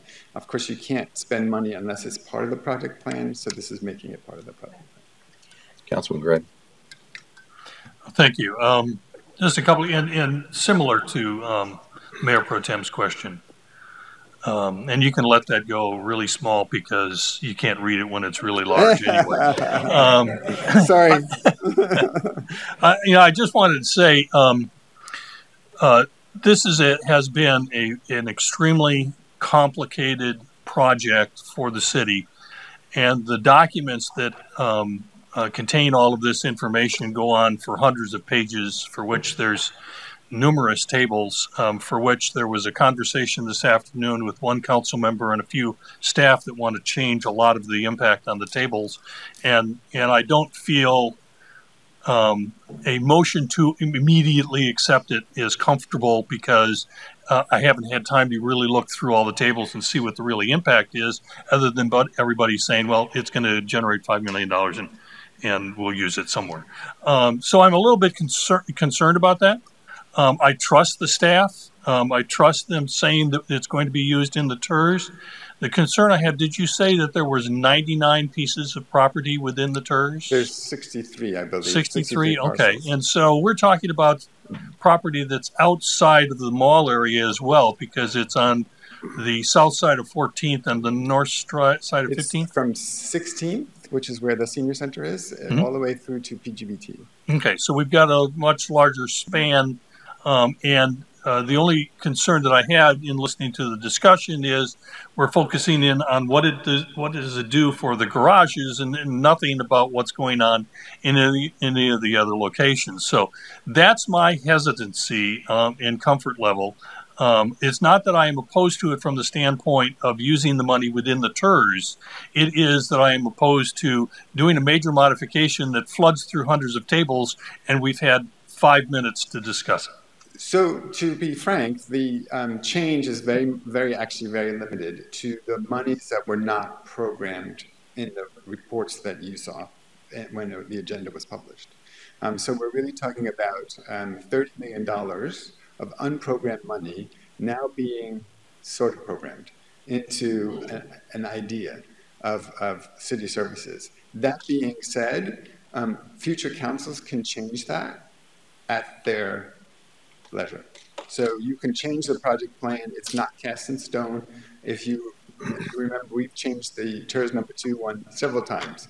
So we can do that. The council member wanted to, the deputy, sorry, I keep getting all the titles mixed up. Deputy Mayor Pro Tem wanted to make sure that the future councils understood what the direction we were going, as opposed to just leaving them floating in space unprogrammed. So what we're really doing is programming about $30 million. If a project comes along, whether it be economic development grant or a bridge replacement, those funds can be reprogrammed. What can't be reprogrammed in all of this, which has not changed on this change, is repayment of the bonds and the repayment of the loan. Okay, well, I thank you for that explanation. I just wanted to register that with this kind of change, it would be nice not to just bring it into a giant pile, dump it on the desk, and say I make a motion to approve without anybody reading it. Okay, I have a motion and a second, correct? Oh, I'm sorry, Maria. Judge, not Judge, I'm sorry. I'm still in my court mode.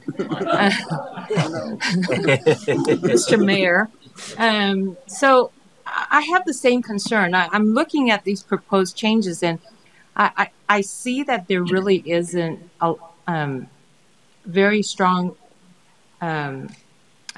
effect on what's currently being proposed.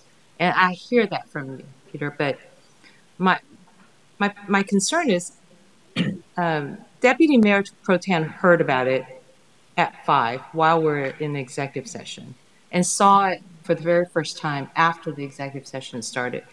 I'm looking at it for the very first time right now and trying to wrap my head around, because I'm not a number person, obviously. And I'm going to trust that you're saying it doesn't make that much influence, but what I'm trying to figure out is why are we bringing amendments on the day we are supposed to be passing a consent agenda item and then pulling it out at the last minute, and now we're supposed to say it's okay because we all done our due diligence, but you, council member 2, you're just a little bit slow, so you just got to do it some other time. I'm a little bit hesitant about that. I feel like I'm not being responsible to the constituents by not understanding what we're doing. I did understand the consent agenda item, but I did not understand the proposed amendment.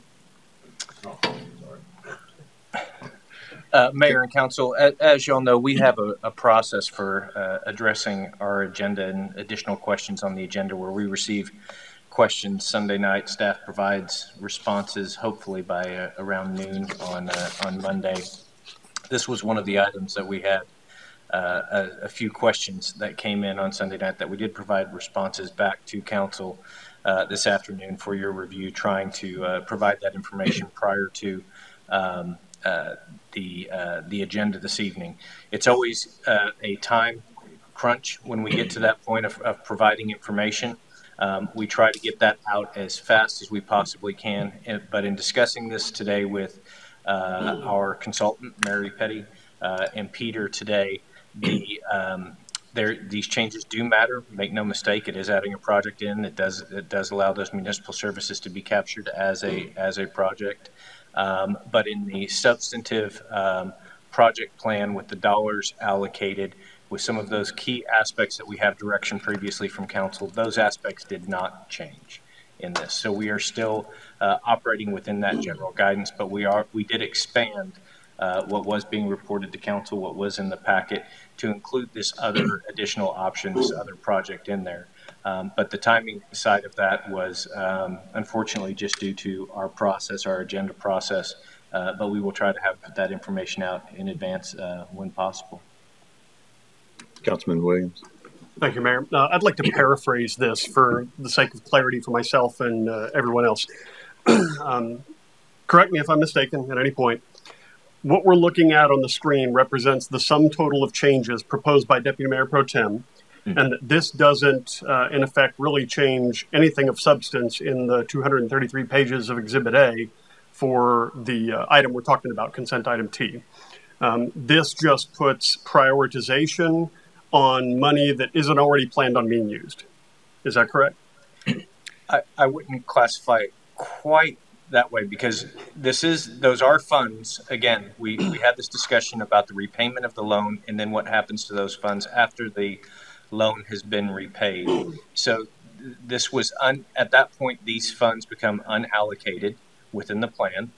And so the option at that point was part of the concern for the Deputy Mayor Pro Tem of what happens to those funds, how are those allocated, and what is the direction and the addition of the project to be able to utilize those funds if the increment generates the revenue. I'm trying to make sure I get all the caveats, and I'm looking at Peter for this.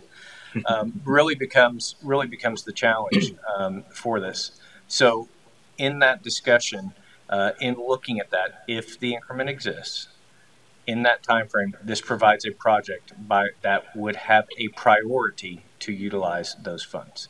Mr. Braster, please fill in the blanks that I missed. Sure. So the precise changes are three things. It's on this numbered list is already in the plan on page 7, 1 through 4. Number 5, 6, and 7 were added, and they are just a roadmap on how to spend the money that is beyond what is already allocated. Then you have this exhibit, which added 2 projects to the list underneath the COG loan, the garage principal and garage interest. And then you had Exhibit E changes that just shows, and I don't think I can show it too fast, but down here, there's an additional stream of revenue that goes on to into those projects. Yeah, that was the changes. All the other pages remain the same. Deputy Mayor Pro Tem. Thank you, Mayor. I'll keep this quick. I just wanted to say, first of all, these changes would have no impact on the Collin Creek Mall redevelopment because everything is subordinated to the items that relate to the Collin Creek Mall redevelopment. My initial preference was even simpler, to just cap our contribution and terminate the TERS after we've completed those projects the way that the county is doing at $30 million. It turns out we cannot do that legally under state law because we cannot terminate the TERS before the revenue bonds are paid off, and we can't pay off the revenue bonds early because that affects the yield to the bondholders. So that turns out not to be an option, even though that would be simpler. This is slightly less simple, although not so much so. But the idea is, rather than having money sit around that may, when money is sitting around, it could be spent on who knows what. The idea is to focus it on core municipal services that are being delivered within the TERS, so that funding is being used in that way. I understand the concerns that council members Grady and I think Mayor Pro Tem Prince may have raised about just seeing this during the meeting. This is obviously the first time we as a council have really dug into this. We saw a preliminary plan when we created the TERS in January of 2020. Obviously we were not able to discuss it prior to the council meeting because of the Open Meetings Act. That would have been a violation for us to discuss it before then. So naturally, this is the first time we're discussing it. Toward that end, if there is discomfort with passing this with these changes tonight, and if other council members would prefer, I'd be happy to withdraw my motion to pass, present it as amended, and substitute a motion to table if there's a preference for that, so that there's time to digest the proposal and consider it at our next meeting.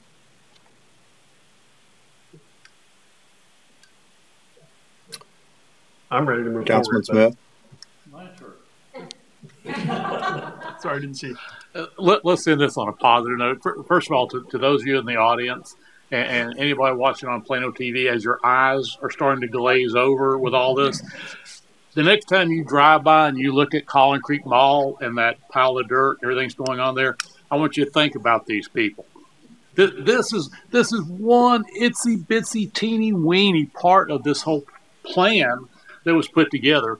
So you look at that and you think about what has gone in manpower wise and just creative thinking wise of our staff to bring us to this point where we're now arguing about what we're going to do with excess money that comes up in the plan. So congratulations. Well done. I agree. Let's put this off so everybody be comfortable. But think about that. The next time you see Collin Creek Mall, everything that went into it to get us to the point we're at today. Thanks, Peter.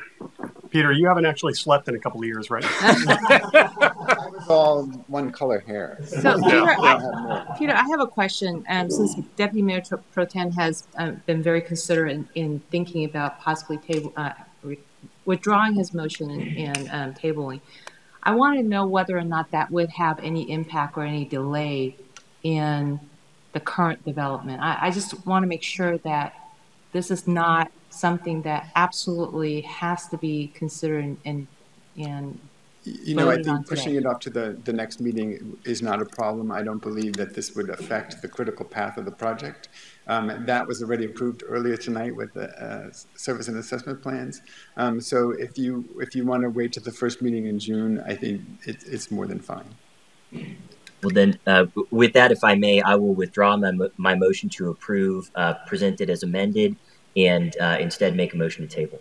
Okay. Second. Thank you. Any other comments?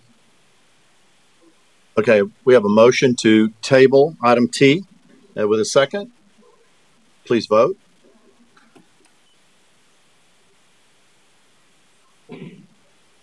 Motion passes 8-0 to table item T. Thank you.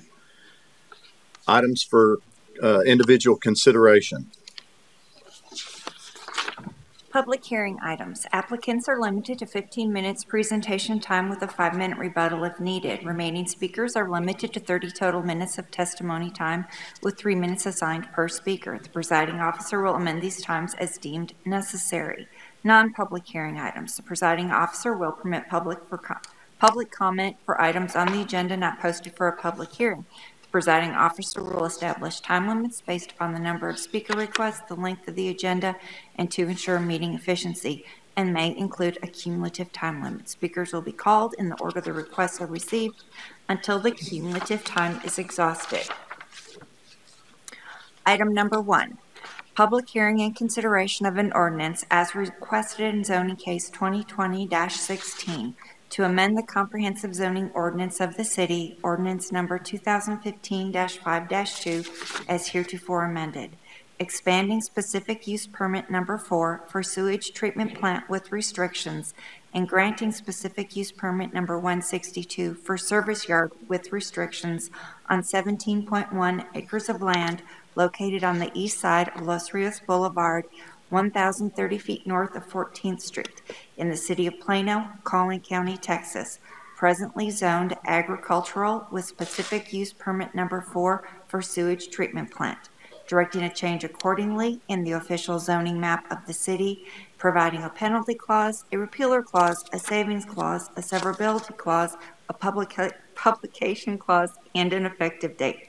Applicant, North Texas Municipal Water District. This item was tabled at the April 6th and April 26th City Council meetings.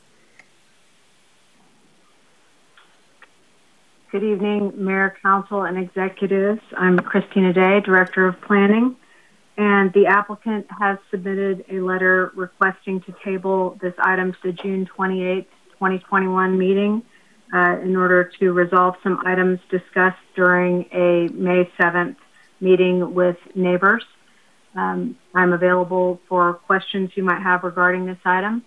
but that concludes my presentation. Thank you, Ms. Day. Are there any questions for staff on this item? Councilman Smith.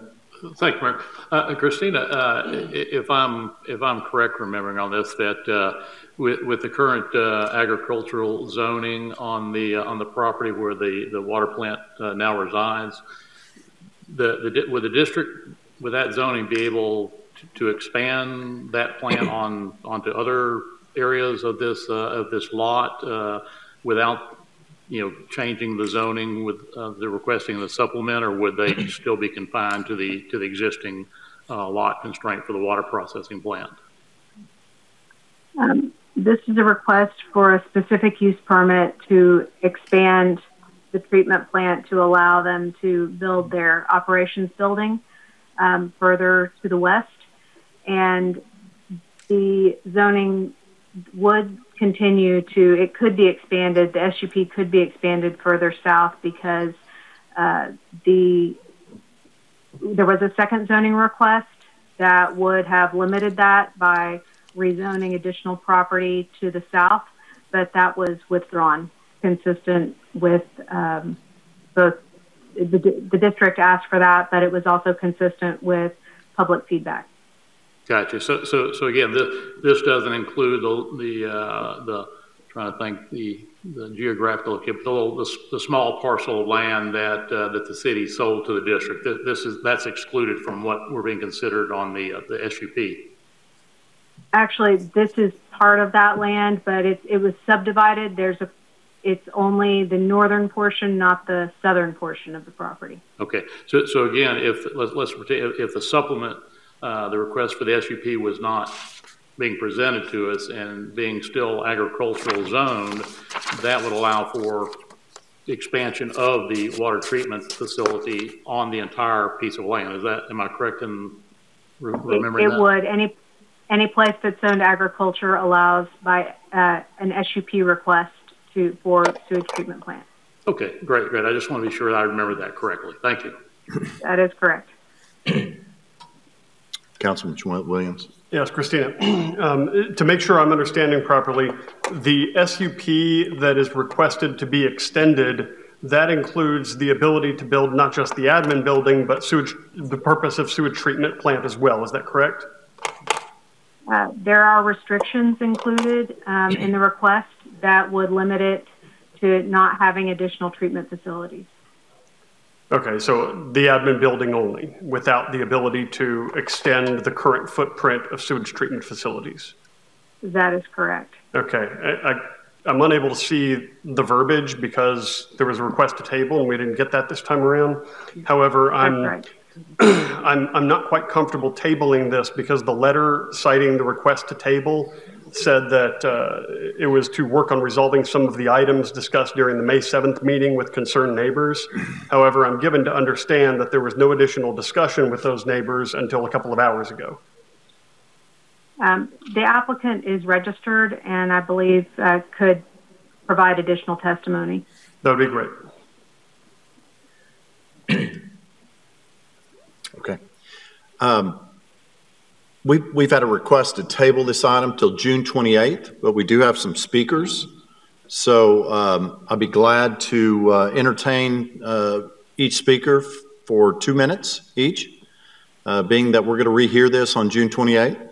So if you'll read the speakers' names, we'd appreciate it. Did you want to? Yeah, I'll hear from the applicant first. The applicant Excuse me, first? I'm sorry. Okay, so that would be Mark Simon and or Brad Williams. Good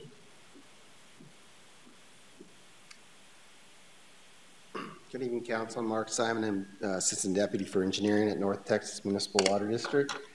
The request to table for tonight is an extension of the request to table we made on April 26th.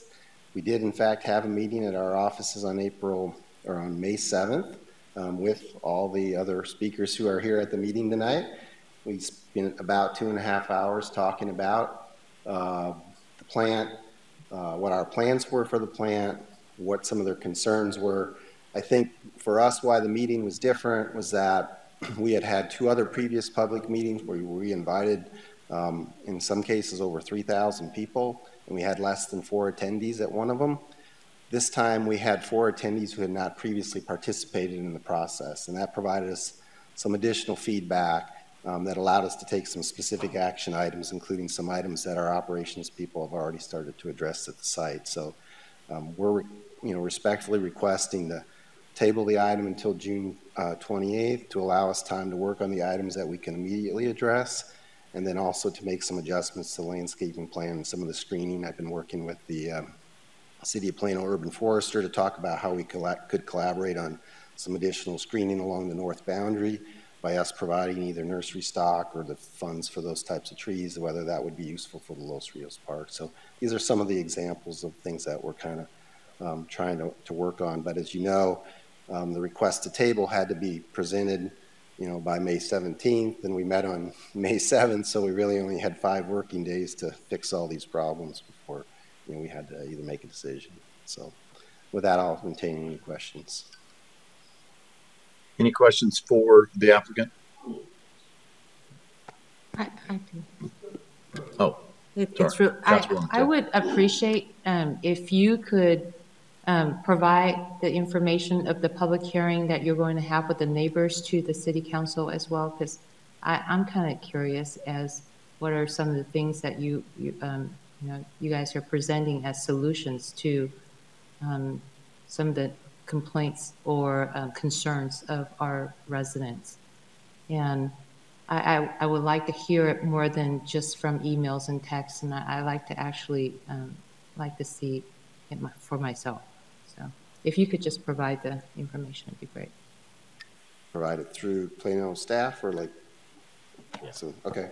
Yes. Sure, that's no problem. We have, some presentations we've given previously public as well as some updates we've been making recently. Councilman Williams. Yes, thank you very much. How did the meeting on May 7th end with the neighbors? I mean, I understand it lasted for a couple of hours. A lot of things were discussed. How did it end? I think it was 8 working days later, but that you sent the request to table. But what was the determination at the end of that meeting? What were the next steps? So the next steps for us were we were going to take a look at some of the items. Both myself, my landscape architect, and our attorney went to visit some of the neighborhood. The newer participants in the meeting. We've been working on some line of sight identification issues, and then we offered to continue to meet in a few months if there's additional concerns. We've shared quite a bit of information both publicly. It's available on our website. Really, for us, this is about our staff who works hard every day.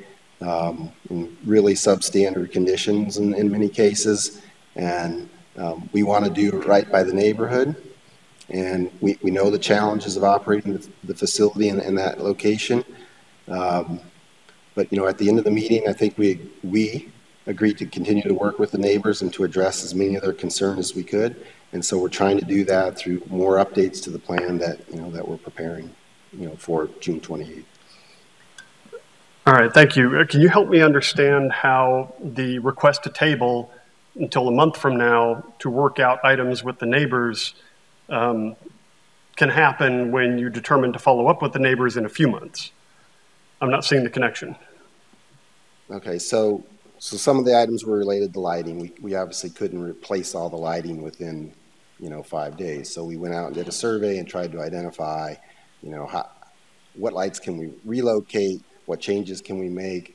We still have safety and security of the site to contend with, and how do we manage that? So that's part of the plan, right? As far as the landscaping was concerned, we previously submitted that for an exhibit for the planning and zoning, but it's not at the stage of the process where the landscape plan is fully reviewed by staff. So we've made updates to the exhibit so that it could be shared with the council to see the extent of the landscaping that we're proposing for the site. So we've gone out and made some more adjustments. And again, I was there with the landscape architect last week trying to identify how we can manage the line of sight issues from the neighbors across the street, as well as contend with some of the overhead power lines that are in the area that we're going to have some constraints with. And then the northern boundary, of course, the property doesn't belong to us. It belongs to the city of Plano. If you were to go out there to the site now, you would identify, a number of trees that have died or been removed over a period of time that have exposed the facility if you were driving south from Los Rios. That was a comment that was brought up during the meeting. And so this is how I reached out to the Parks Department and the Urban Forester to talk about how we could collaborate and to address that side of the facility as well.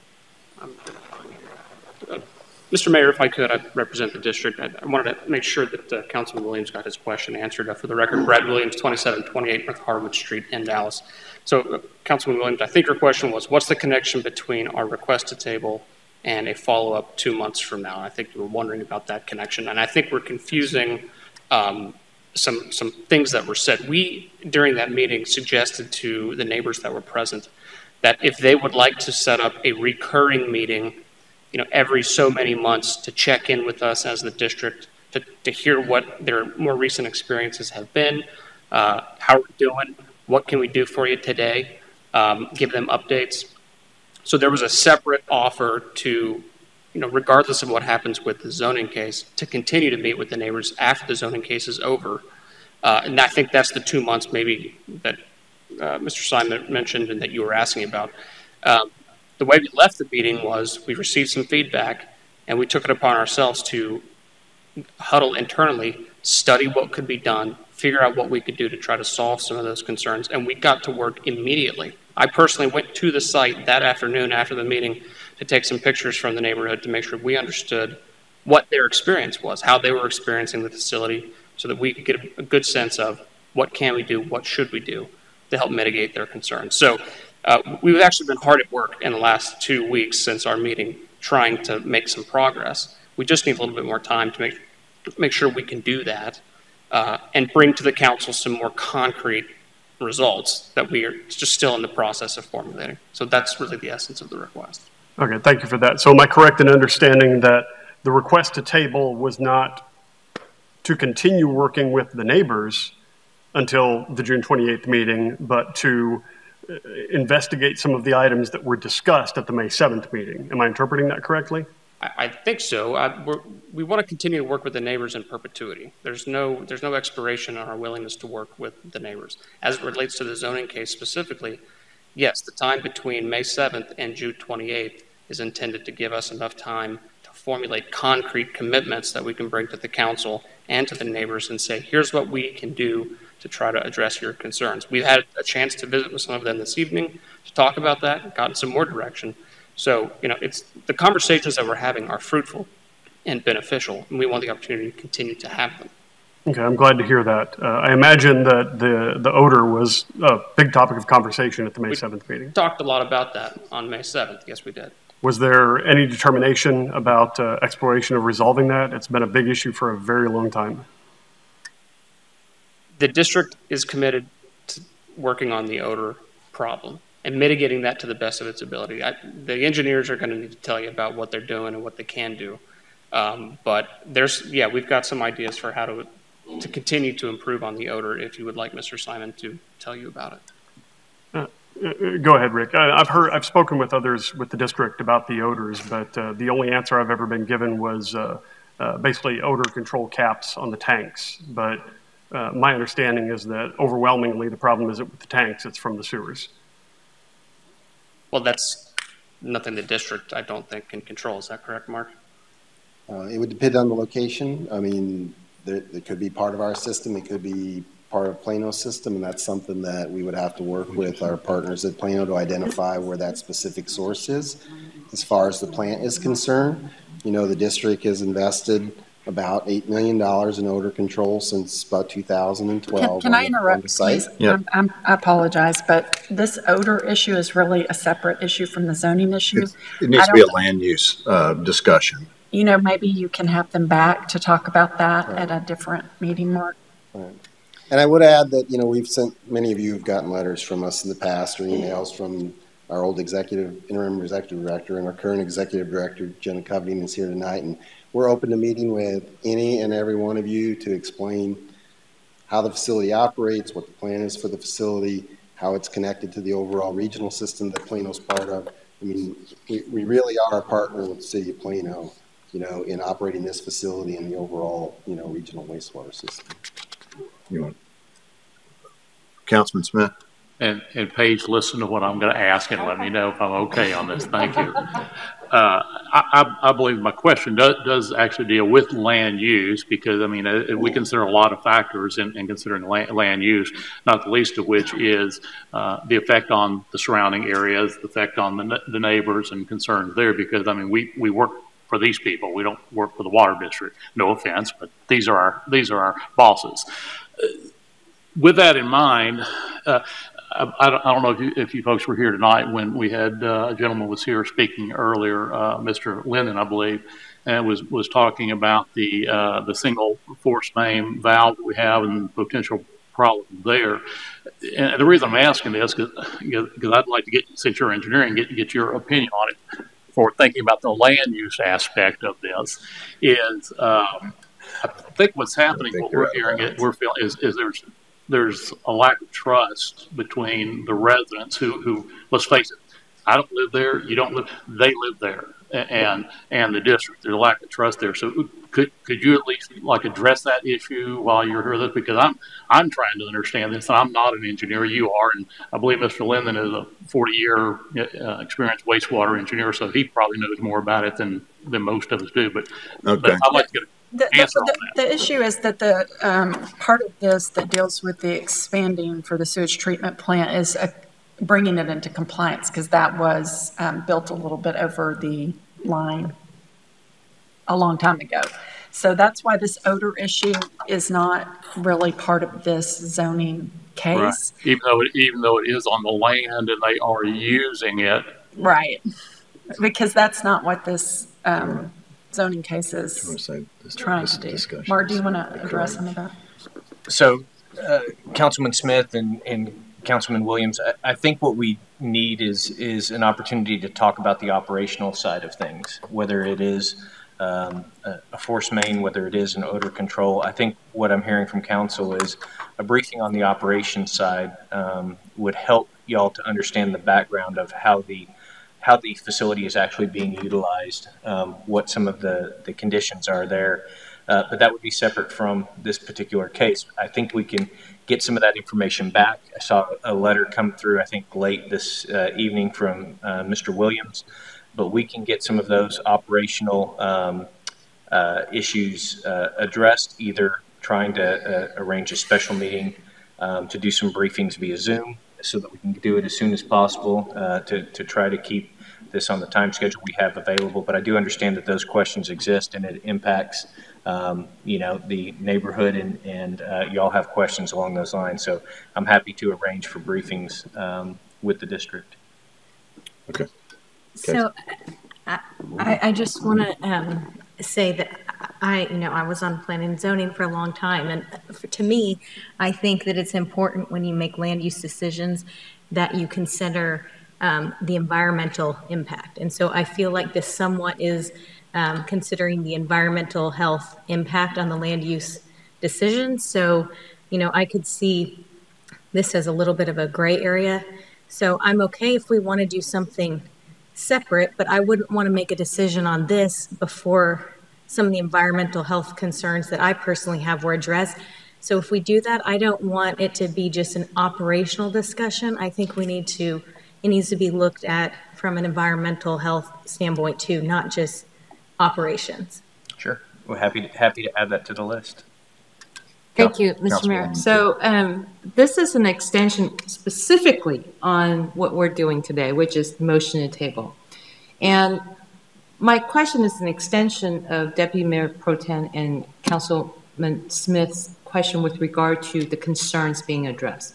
So this item has been tabled twice already, and this will be the third time. Each time, I believe there was a reason, because there is a concern that needs to be addressed, and then I guess a re-look at the zoning. And I guess my question is, why don't we do something that's to do a broader information gathering where people get more notice of information exchange and having the resident be notified way in advance so that they can have a chance to respond to express their concern. Instead of this, every 2 weeks we come back and then it gets tabled again because somebody raised something that you haven't thought of. And also in the meantime, allow, council members to also hear all the concerns and be able to, express them or to deal with them in a more informed setting. I'm not hearing enough that's addressing the residents' concern. I'm not hearing enough in the environmental side. I'm not hearing enough in the land use side, and I don't understand why we piecemeal these motion to table. So I'm asking you, is there a possibility of maybe tabling this a little bit longer so that we can actually get informed information about what's going on? So I'm not sure how much you know about the history because you didn't get a briefing from Ms. Day, but we had public meetings in November. We had public hearings in November. We had public hearings in December. We had a public meeting again in January. We had another public hearing in January. We came before you. There was a procedural issue with a picture of a sign for the April 6th, and then the item was tabled for us. It wasn't a request to table.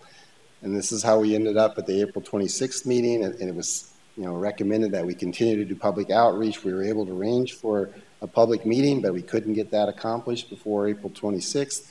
So, this is part of the process. But there has been public outreach. There's an active web page that we update, with meetings or any changes that we've been making to the site plans. This has all been publicly available. We have invited directly upwards of 100 people to each of these meetings, as well as through the City of Plano's Nextdoor participation, have notified homeowners associations, neighborhood associations. All of this was publicly available, and we just did not get the participation that we had hoped for. I'm sorry, with all due respect, giving us information is different from addressing the concerns of the resident.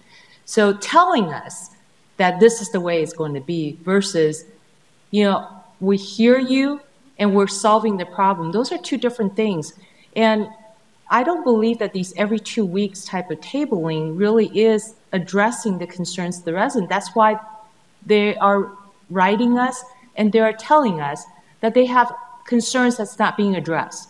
So what I'm asking you is whether or not there is a possibility of getting an extended tabling in which a true discussion can be had in which the concerns of the residents in that area can be addressed. That's all I'm asking. Yeah, it's certainly not the district's intent to have it be a my way or the highway discussion. That's not at all the intention. If it's the council's pleasure that we table this case beyond June 28th, the district is amenable to that.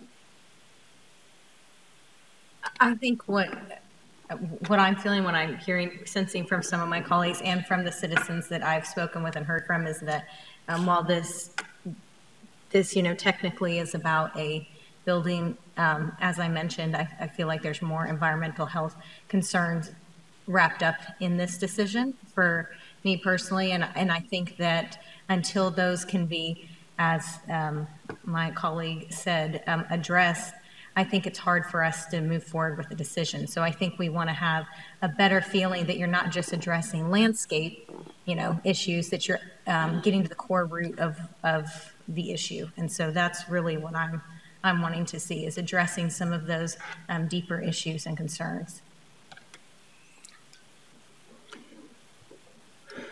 Yeah, Deputy Mayor. Thank you, Mayor.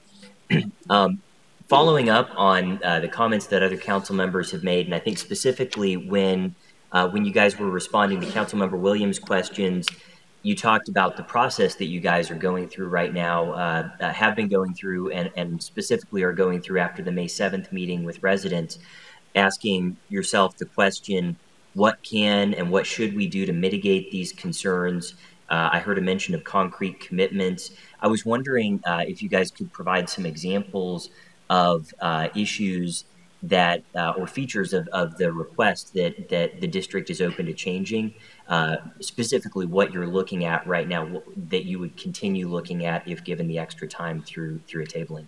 Sure. I'll take a stab at it, and then if I forget anything, Mark, jump in there. But the one that we've already made progress on, as Mark said, was the lighting. We heard from the neighbors early on in our meeting that we've got a glare issue, and we said, good to know, we will look into that. And so we sent our ops people out there one evening, went into the neighborhood, took a look, realized, yeah, we've got some pole lights that could be pointed in a better direction to be less impactful. Okay. Those have actually been removed. Those 4 lights that we identified have been removed, so they are no longer functional on the property at all.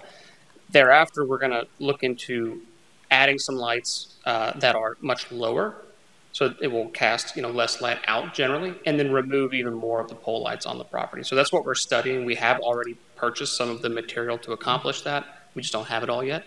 So again, we'd like to be able to come back to the council and say, hey, we've solved the light problem, we've done all these things, and not just we intend to do them. We want to be able to tell you that we have done it. We did hear about screening and visibility and how the facility looks from the neighborhood and as you're driving down Los Rios. So we said, let us relook at our landscape plan, as Mark said.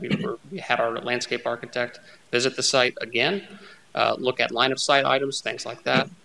And as I said, the district is committed to continuing to improve the odor situation as technology and as funds permit.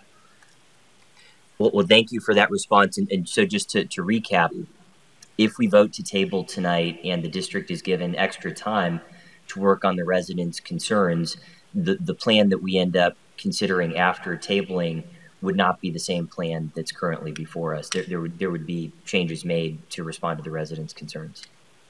The landscape plan that we are proposing, which is not part of the zoning request, but I believe staff wanted an opportunity to look at that prior to any council consideration. That will be different.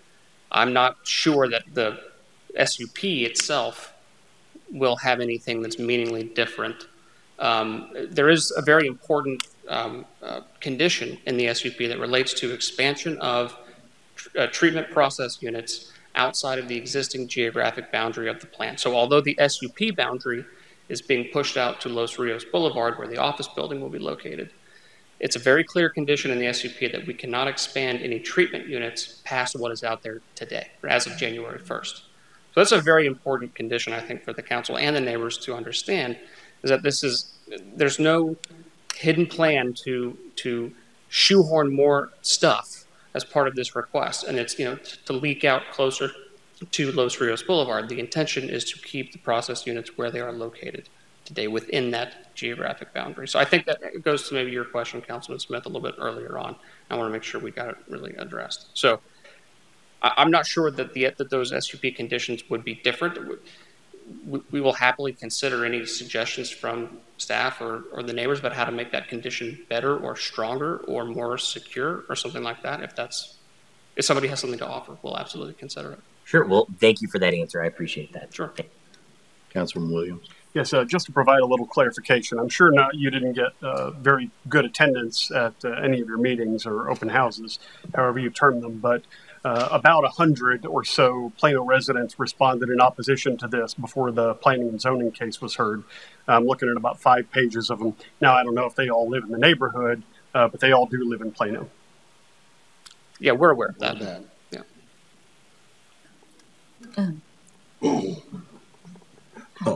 Thank you. Councilwoman Bao. I have a question. You mentioned about the process units. What do we as a council have the power? Just you are saying that you are not going to expand it, but what if you do? Like, are you going to notify us? What kind of power do we have if you do so in the future? Because I think there's a mistrust that one of the council members commented already. Yeah, no, and we talked about that mistrust at our May 7th meeting. And some of the residents have lived in this neighborhood for a very long time and were involved in district meetings that took place in the 1980s. And it's our understanding that, things were said that weren't ultimately followed through with. And that's regrettable. Exactly. None of us were involved. So there's only so much we can do today to apologize for whatever may have been said in those meetings at that time. But it's our commitment today not to repeat that and to make sure that the city has a way to enforce the SUP condition. And then that's what it would be. If the district were to violate a term of the SUP, the city has its usual zoning enforcement opportunities as part of that SUP.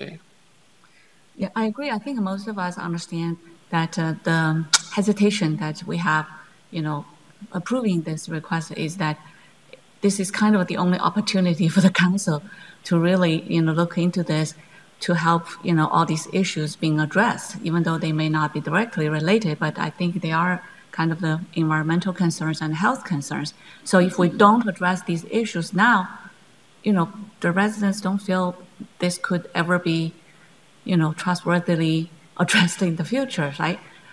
What do we have kind of to hold you guys accountable for this?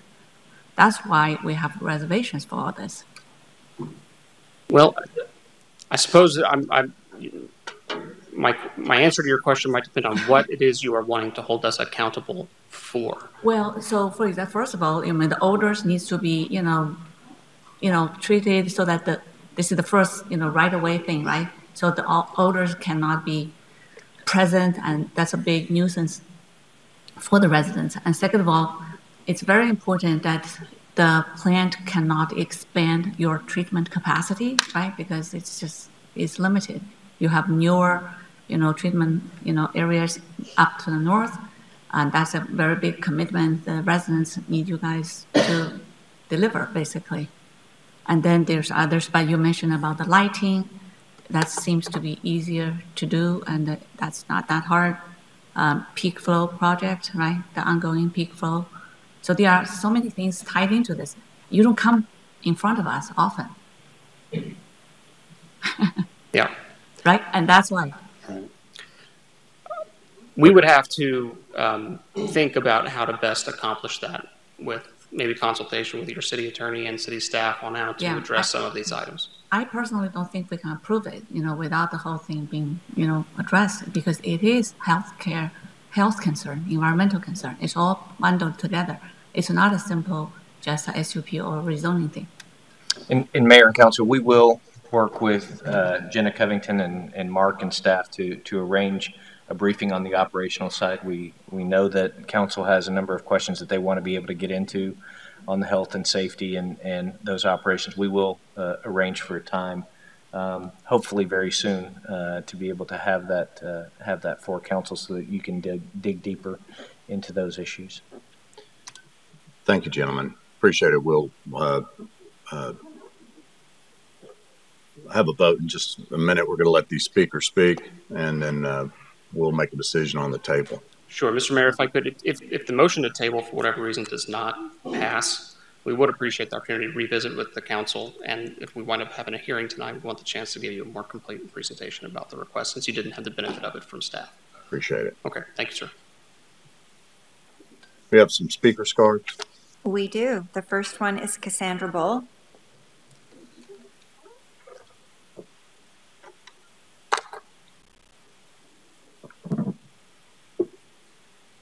Good evening. Cassandra Bull, 4120 Sonora Drive, Plano, Texas.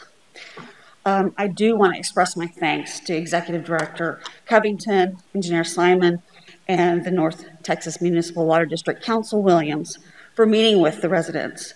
The 3.5-hour meeting on May 7th was informative, and it was especially helpful to get to meet 2 more families who resided close to the plant 10 years plus. Many issues above and beyond landscaping were discussed, including the pernicious odor problems and the lack of on-site spill containment, critical to the safe operation of the plant. This safety net kept the February spill at Wilson Creek from being more serious. The proposed site plan will increase impervious land to 355,000 square feet, 8 acres. So our opposition to this expanded SUP is more than merely aesthetics. The proposed location requires not only its footprint of the building, but 2 new drives and 2 parking lots.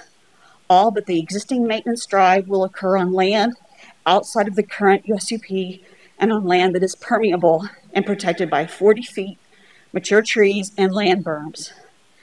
This loss of permeable land further directs excess rainwater or spill downhill to the Los Rios Park floodplain. Merely capping the capacity, which has been promised many times over the decades, is not due diligence by the city and the North Texas Municipal Water District. The on-site capacity must be reduced so that employees and residents are better protected. We have good faith that a better plan can be found without expanding the SUP. Thank you. The next speaker is Scott Linden, and then he'll be followed by Kathy Alexander.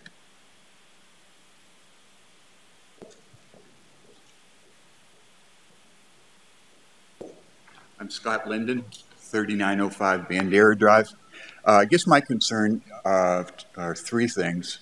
First of all, this has been going on for 9 months, and the district has brought it to the P&Z. 112 people signed up on the website. That does not count the people that filled out the forms. Substantial residential resistance to the building and to the zoning case. And I was in that meeting, and when we left, the offer was to meet in 5 months, nothing else. We were very disappointed in that. And then we see that they've asked to table this case. So it's been a long time, and I would like to see the thing eventually take a look at the zoning case itself. My concern is the SUP expansion. What is a process unit? Is an equalization tank a process unit?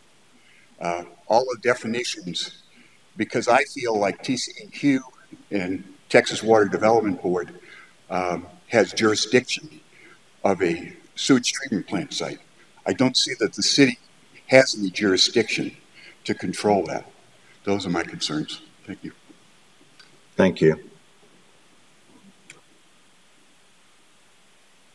I know I'm going to sound like a broken record. I'm Kathy Alexander. I'm at 2117 Leon Drive. And when you drive into our subdivision or visit the Krogers, you know that something is dead in the area, and it's really not dead, it's just the treatment plant. But my concern is the building being so close to Los Rios Boulevard. In that building, they're going to put a lab, and from the treatment plant, they're going to be bringing samples up into that office building for testing. I just hate the very thought of that. And the fact that we have trucks going in and out of Los Rios Boulevard instead of over on 14th Street where the garbage delivery housing is, that would be much more conducive to our neighborhood. I'd like for you to consider not tabling this and not approving it. Thank you. Thank you. David Dunshee, followed by Tiffany Dunshee.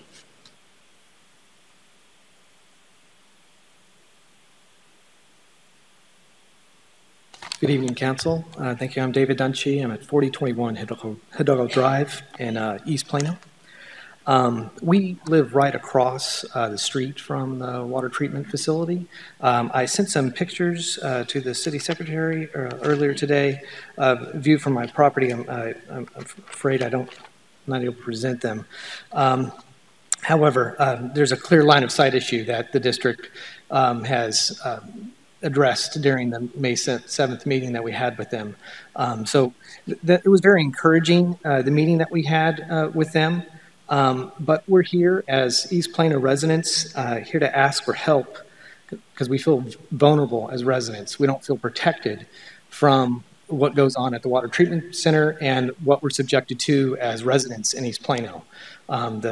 We have been, my wife and I have been in this house for 24 years, and we have had the exposure of the odor for that long. It is something that comes and goes, and it changes with the winds, and we can't plan outdoor gatherings. We can't do things. We can't use our property the way we want to. Yet we're expected to just give a nod when they want to change the property or expand it at a building or whatnot. So we're really asking for better oversight. The SUP gives you the authority in your ordinance to enforce smells, odors, whatnot, if it's enforced. And there is no enforcement mechanism right now. As you mentioned, Councilman about that, there is no mechanism for the district to be held accountable for new processing units or any footprint growth at that facility. As residents, we don't know what that looks like. We don't know what an expansion looks like. All we know is that the smell could get worse, and that's why we brought it up to the zone. Thank you for your time.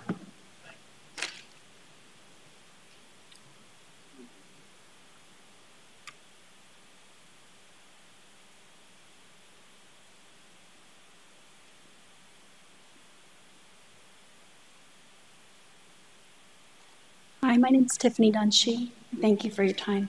I'm at 4021 Hidalgo Drive with David. I guess my biggest concerns that I would like to focus on are the fact that City Council does have some sort of authority right now to enforce an ordinance, the Ordinance 2.403, which can impose safeguards against many of the issues we now face, whether it's an unpleasant visual that you see coming down Los Rios. The water treatment center is right after Los Rios Estates. And, I have a fear of the building being the next landmark that you see right when you pass the landmark of Los Rios Estates. It's not going to be pleasant. And yes, it can be covered up, hopefully. But my bigger concerns are the emissions and the odor, in particular, what's causing the odor, and that there isn't anything in place, to my knowledge, to update or to monitor the emissions if something's at an unhealthy level.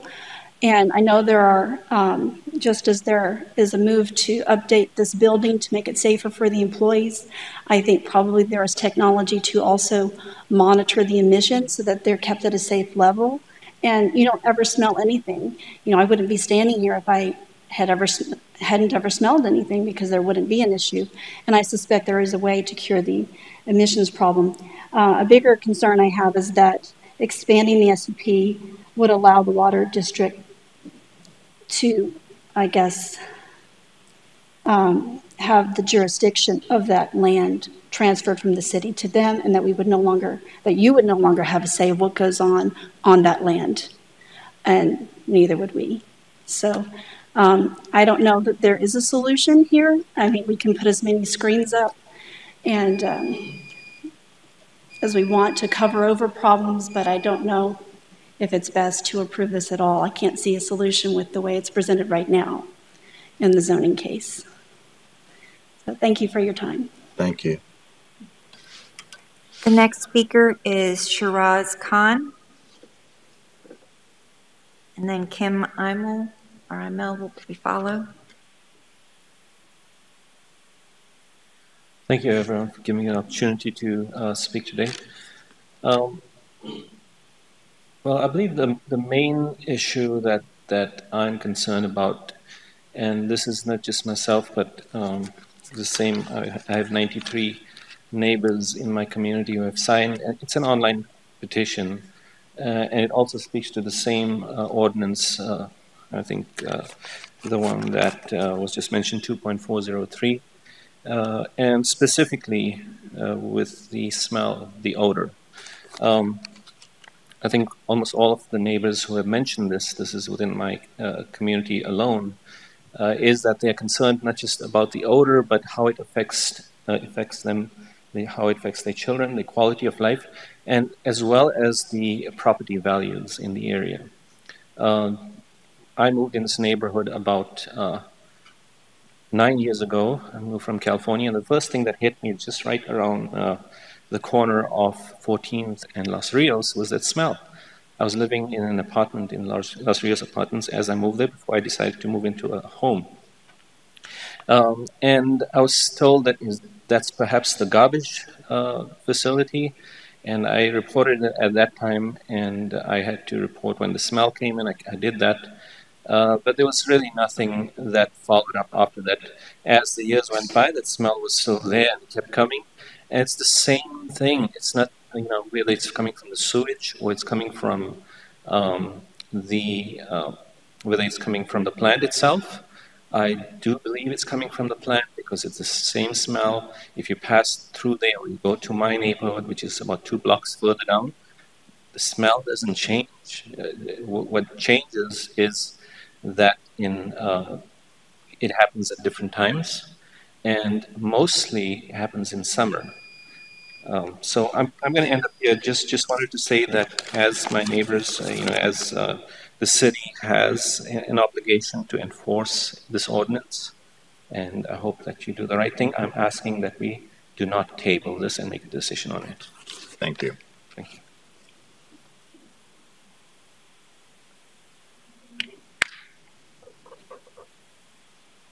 I'm Kim Eimel from 4020 Hidalgo. We're the closest neighbor to the sewer treatment plant, and we've lived there 35 years. So we have a direct view of the treatment plant. And I was actually encouraged after our meeting with the director and her 2 cohorts because they moved their new building back further, and they had planned on having new trees and new berm, and they were really going to try and work with the neighbors.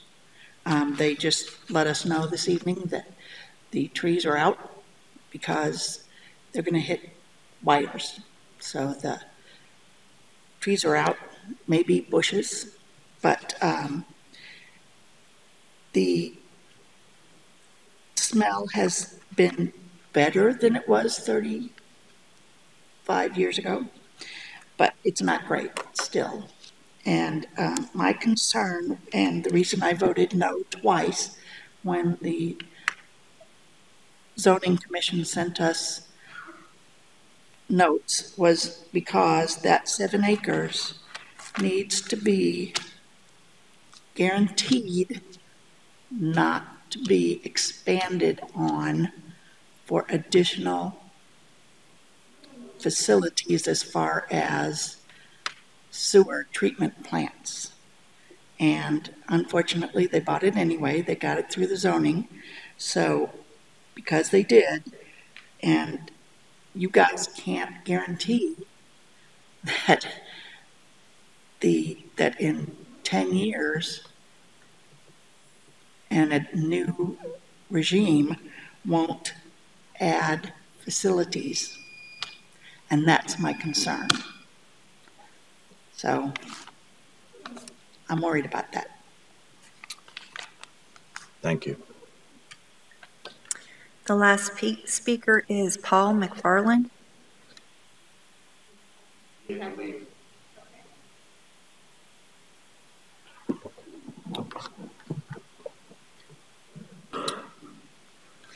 They said he had to leave, so there are no other speakers. All right.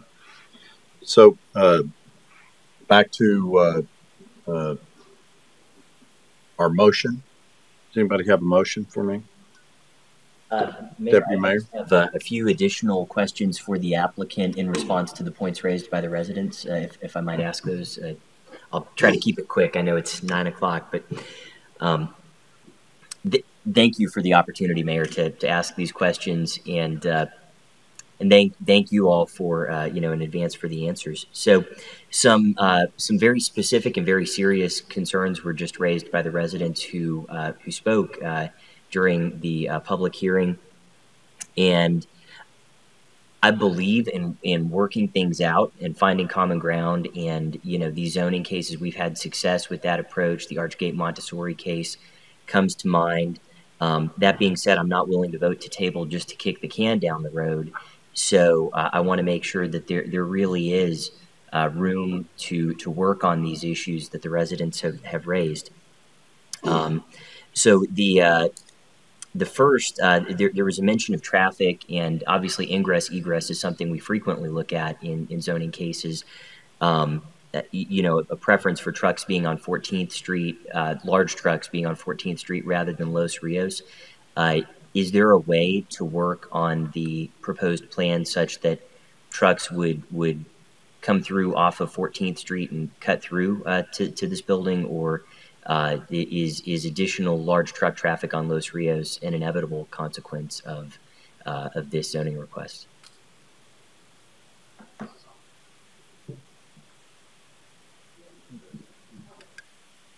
First, I'm going to let Mr. Simon answer the specific truck question, but the very last part of your question I think needs to be clarified. There's really not a whole lot about the truck traffic that relates to this zoning request. Okay. Right? Because all we're doing with the request is the office building. So from an operational truck traffic standpoint, we're not really expecting any changes as a result of the zoning case. But I'll let Mr. Simon tell you the issues with trucks being diverted to 14th Street. Sure. Right. So as Brad said, we're not anticipating any additional traffic. We've actually modified the plan. There's 2 entrances now for the staff to come into the site off of Los Rios. The issue with the truck traffic is related to the sludge hauling to the landfill. And we are looking at options to take it to 14th Street. I will tell you that as the site is currently constructed, it is not possible, okay? And the main reason for that is, and this would be something we would have to talk to you about in the operational discussion, there is a very large concrete box, okay? Probably bigger than your rotunda here. And almost all of the sewage coming into the plant goes through that box. So we are working on trying to figure out how we can divert those flows temporarily and then permanently so that the flow can continue through the plant and we can make that space available for widening the road. And that is an area that's referred to as the service yard when you see the plan. There's an opening right now that is, I believe, about 16 feet. And I believe for public safety reasons, we would want that road to be about 24 feet. So this is kind of the space we're talking about trying to gain in that general area. There's, of course, another option available where we could approach the adjacent landowner about acquiring their property from them, which would be the athletic fields. Gotcha. And for the sake of clarification, because Mark, the box that you're referring to is it obstructing our ability to drive over that area, right? It's in that pinch point. Okay. Right. So thank you for that answer. Then just a few others. There were, I think, a couple mentions of trees, and Miss Emmel, I believe it was, mentioned that trees that were being lost, if the zoning case were to be approved, had initially been scheduled to be replaced, but that's now out because they would hit wires. I understand if wires would impact the location of trees, but is the district committed to replacing trees that are cut down? Yeah, so we're developing that landscape plan that we'll be providing to the staff. The confusion with what Ms. Einel told you, I think she was reporting to you something I said to her this evening, which is she asked me specifically about trees located precisely under some overhead utility lines, and I had to clarify that we can't put trees there for Encore reasons. Okay. But that has no effect or impact on all of the other trees and all the other landscaping outside of the Encore easements that we are intending and proposing to install, including on the berm that's already there to help screen the office building, which will already be 18 feet below the berm. So there was, I think, a miscommunication there. We're not removing any trees that were previously promised. Sure. So if we were to vote to table tonight, before we voted on the zoning again, the landscape plan would reflect replacement of trees that are being lost due to any potential rezoning that the council might grant. Correct. I don't know right off the top of my head exactly how many caliper inches that were being lost that we're adding. I don't know, but we are planting a lot of new landscaping, including trees. Yeah, just to clarify, Brad was referring to if you have a certain line of sight and we have power lines running this way, I can't put the tree directly under the line. Right. So the strategy is how can we stagger them? But based on the original plan that was submitted as an exhibit for the P&Z and the plan that I was working with the landscape architect Friday, we have actually added additional trees to the top of the berm that provide additional height beyond the trees that were already there. No trees were removed, and then we added additional screening trees near the entrances so that if you're coming north on Los Rios, you won't be able to see diagonally to where the building is located, which is actually below the street level. In case you're not aware, the building is actually not visible from the street level. Okay, well, thank you for that response. And then also, Mr. Linden raised a question about what is considered a process unit. Specifically, does an equalization tank count as a process unit? Obviously, would you be okay with tightening up, if we were to table this, tightening up the language about process units to make absolutely clear that really essentially only O1 office uses would be permitted on the land on which the SUP was expanded to? Yeah, we had a lengthy discussion at the end of our meeting on the 7th about the SUP language, and I specifically committed to Mr. Linden that we would share that language with him if he didn't already have it, and if he had any suggestions for how to make it stronger, that he should let us know so that we can work through it. And that was in my correspondence to the neighbors this afternoon as well. So absolutely, we want to figure out how to do that and make sure that we do it in a way that is strong but also accurate for what we're trying to, what we intend. Fantastic. And then finally, if we were to vote to table tonight, would the district commit to monthly meetings with the residents? Because, you know, there's been concerns raised about, you know, there was I know based on what y'all are saying, it sounds like there may not have been a meeting of the minds there, but, you know, there was discussion about 5 months, you know, and then maybe that would be after, you know, after we would already have voted on the request. Would the district be willing to commit to monthly meetings during the pendency of the zoning request? I understand that may be too frequent in perpetuity, but during the pendency of the zoning request. Yes. Yeah. Okay. Very good. Very good. And so we're always available to meet. You know, I think it was interesting. We had the meeting at our offices mainly because we don't have actually sufficient space at the location to actually meet. There's not actually a meeting room that can hold the number of people we had, which was only 12, right? So, you know, I think, you know, our view of it is that we're always willing to meet with neighbors that have concerns about the operation. There are things that we don't necessarily perceive because we're inside and not outside, and we understand that they have concerns. We try to address them as best we can. You know, there's been a lot of discussion about odor, and I don't discount it. There is a challenge with odor in that the sensitivity of a person to odor versus what our ability is to regularly measure it, right? Some people are more sensitive than what we can regularly monitor. And there's not a regulatory limit other than for safety reasons. We monitor daily at all the process locations, right? We monitor at the fence line regularly. You know, Jen and I were talking a couple of weeks ago. We took over 1,000 samples between when we started this case in November and when we got through the tabling in April. And we had 9 times where we found at least one of the 8 odor control locations we have had a positive number. So that's, you know, less than 1%. And so we know there's still a sensitivity to that, and we're trying to figure out a way that we can take the best available technology we have now, apply whatever else is available. Maybe there's another source that we're not identifying. Maybe there's a source outside the facility that we need to go further outside our boundary and look for. But that's kind of the challenge with addressing that issue. And the only other thing is we've proposed a change in the treatment process related to how we manage our sludge. And what that will allow us to do is have enclosed processing of the sludge inside of an actual process unit. Instead of having to evacuate the airspace inside the building, it will be a closed system of multiple units. And these are the kinds of things that we try to work through on the engineering basis. But, you know, that was one step we took forward. I was talking to Brad and Jenna last week about, we have 2 locations that use passive odor control. This is very common throughout the distribution system. Plano probably has some of these. It's essentially a carbon canister.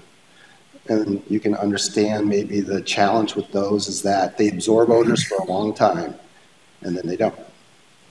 So we go and regularly monitor them.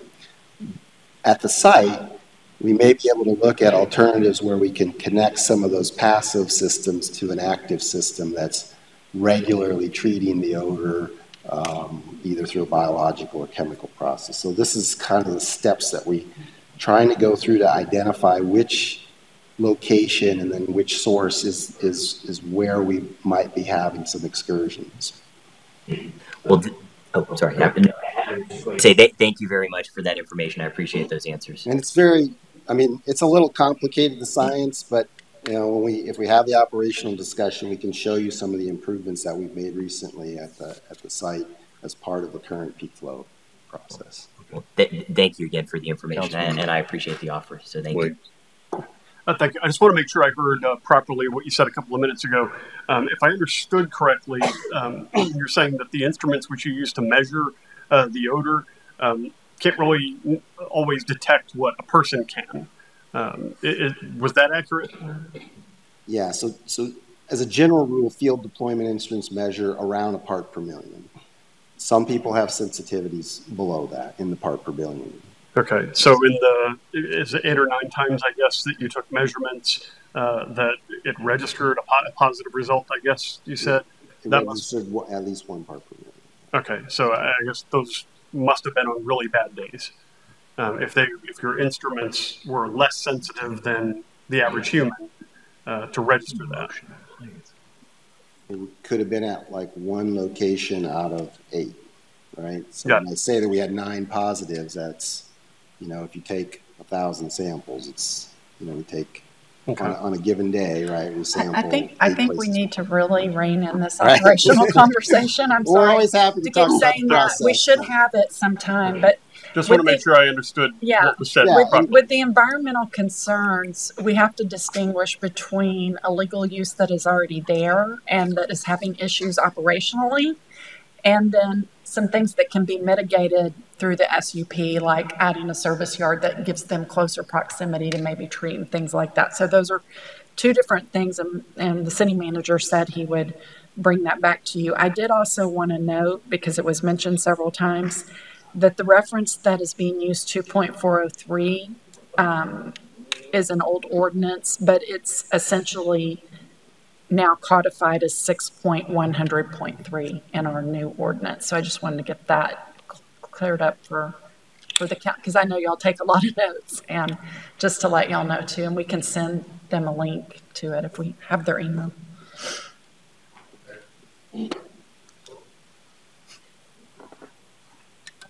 Thank you, Mayor. Just one final, I guess, comment and question. I think as you've probably realized that we take the safety and comfort of our residents very seriously. And with that in mind, Executive Director is here. I have a question for you. Kind of an old saying is, the buck stops here. That's you. So what I'd like to ask you is, what's your commitment as the director to be sure that these concerns that the residents have get taken care of? And I know you're starting the meetings, and that's a good good start. But what commitment can you tell them that you're willing to do to be sure that these things that they're worried about get taken care of? So the services that we provide on a daily basis are basic services of water, wastewater, and solid waste. And we are very proud of the work that we do to protect public health. The work that we do in this industry has had the biggest impact on protecting public health around this country in the last 100 years as anything. And so that's what we're about, is public health. So as we talk about safe drinking water and cleaning wastewater to discharge it into our waterways and have safe waterways in our communities, that's something we're really passionate about. And we understand that in the wastewater business, we need to do that while being good neighbors. And that's something that we work really hard to do. Right, and I'll agree with that.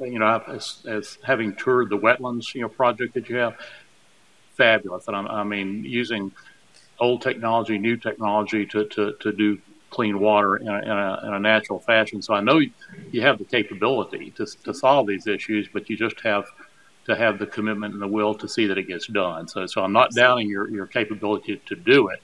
If I just, wanted you to commit to seeing it through, that it does get done for the, for the residents. Yes, absolutely. We are committed to being good neighbors. We take significant measures to do that on a daily basis. And we are open ears and ready to listen and act to do what's feasible to continue down that roadway. So that is something that we're happy to continue to meet with you all on a monthly basis through the course of the planning and zoning case. And then we're also willing to meet with you on a more ongoing basis as time goes forward.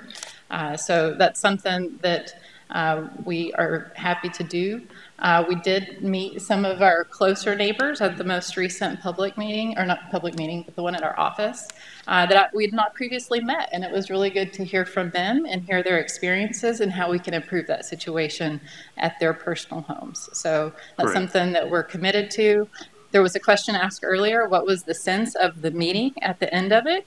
And I thought it was really positive. Like, people actually stood around and visited at the end of the meeting. It seemed to me as though it was a very positive meeting, and we had identified a number of things that we could do to make their situation better. So I was happy and pleased with the outcome of the meeting and look forward to continuing to work toward being a good neighbor as we move forward. Thank you. Councilman Grady. Mr. Mayor, I think that this discussion has been exceptional. There has been a lot of topics that we have talked about, and I think that it's worth continuing this discussion on this topic and making good decisions as we move into the future. I believe that we are probably looking at maybe some less than good decisions that had been made 75 to 100 years ago as the city of Plano began to develop from a town to a city. And the sewage treatment facility, which was 3 open ponds next to 75 on the west side, was moved in 1949, 1950 to its current location. And then decisions were made to sell the farmland in between where the city ended, which was 2 miles west, and the sewage treatment plant was 2 miles east, to build residence on. And I don't know if that was always those types of decisions are always good from the standpoint that it is very much like selling land next to an airport and then wondering why everybody doesn't like airplanes. So I think that we need to make good decisions as we move forward on all of these issues, especially with the building and other operations of the plant. And therefore, I think that we need to have a continued discussion to find the right solutions for everyone concerned. We won't have that by denying it. So I'm going to make the motion that we table this item and continue the discussion until we find a solution. Then we can bring the item back. What date? I'm going to table it at this point to June 28th with the understanding that we still may have discussions to be had. If we still have discussions to be had, I don't think it's a bad idea that we keep moving it out so we get the right solutions. I would like to, if it's possible, I don't know whether or not the procedure is correct. I'd like to amend that. I don't believe 1 month out is going to resolve the issues that's currently facing the residents. So I'd like to amend the motion. And there's a meeting on July 26th and August 9th. What about the end of? Because, you're on a break a little bit in July for summer. Right. Yeah. So August 6th. August 9th. I'm sorry, August 9th. I'd be amenable to that adjustment and amendment. Okay. And I would second the motion with the amendment. Okay, so we have a motion to table the item until August 9th. I have a motion and a second. You guys amenable to that? Okay. Sure. All right. Please vote.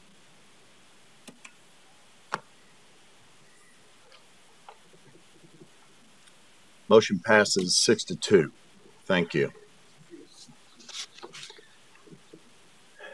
Next item. Item number 2, consideration of RFB number 2021-253B for Collin Creek Culvert Improvements, project number 6804.1 for the engineering department to Regal Inc. in the amount of $22,980,671 and authorizing the city manager to execute all necessary documents. Good evening. Caleb Thornhill, Director of Engineering. Just wanted to give you a little bit of background on this project. You've probably heard of it before, but this is the Collin Creek Culvert Rehabilitation or Renovation Project. The culvert project will be approximately 2,200 feet per barrel, and there's 3 barrels, so just under 7,000 linear feet of improvement. The improvement itself will be 14 inches of shotcrete or a liner through each of those tunnels. We anticipate it to last about 14 to 16 months. The culverts are owned and operated or maintained by the city of Plano. So this is something that we have to do. The culverts were installed in the early 80s. I think it was actually 79 and 80. And obviously the opportunity with the development under construction, from an impact standpoint, we felt like this was a good opportune time, and obviously with the age of nearing over 40 years, we have been told that the design engineer indicates that this will be a 50-year life extension of the project. And with that, I'll be happy to answer any questions you have. Thank you. Any questions for staff? Councilman Actually, Williams. never mind. What? Okay. Any motion? Motion to approve. Second.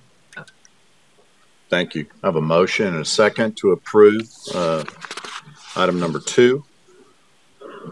Please vote.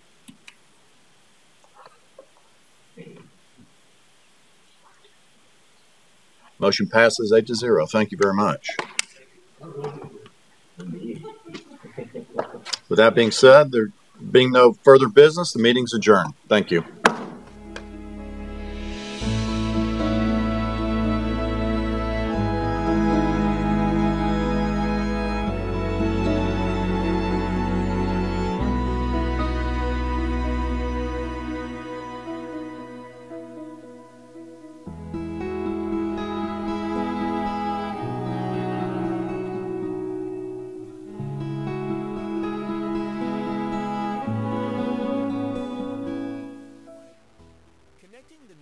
South portions of Bob Woodruff Park and running under Park Boulevard and along Rowlett Creek, this trail was relocated and rebuilt as a result of erosion along the creek. Running north to south from Legacy Drive to 15th Street, the Chisholm Trail serves as a main artery of Plano's trail system. Designs are underway to create an extension connecting to the former Collin Creek Mall site. The project will extend the existing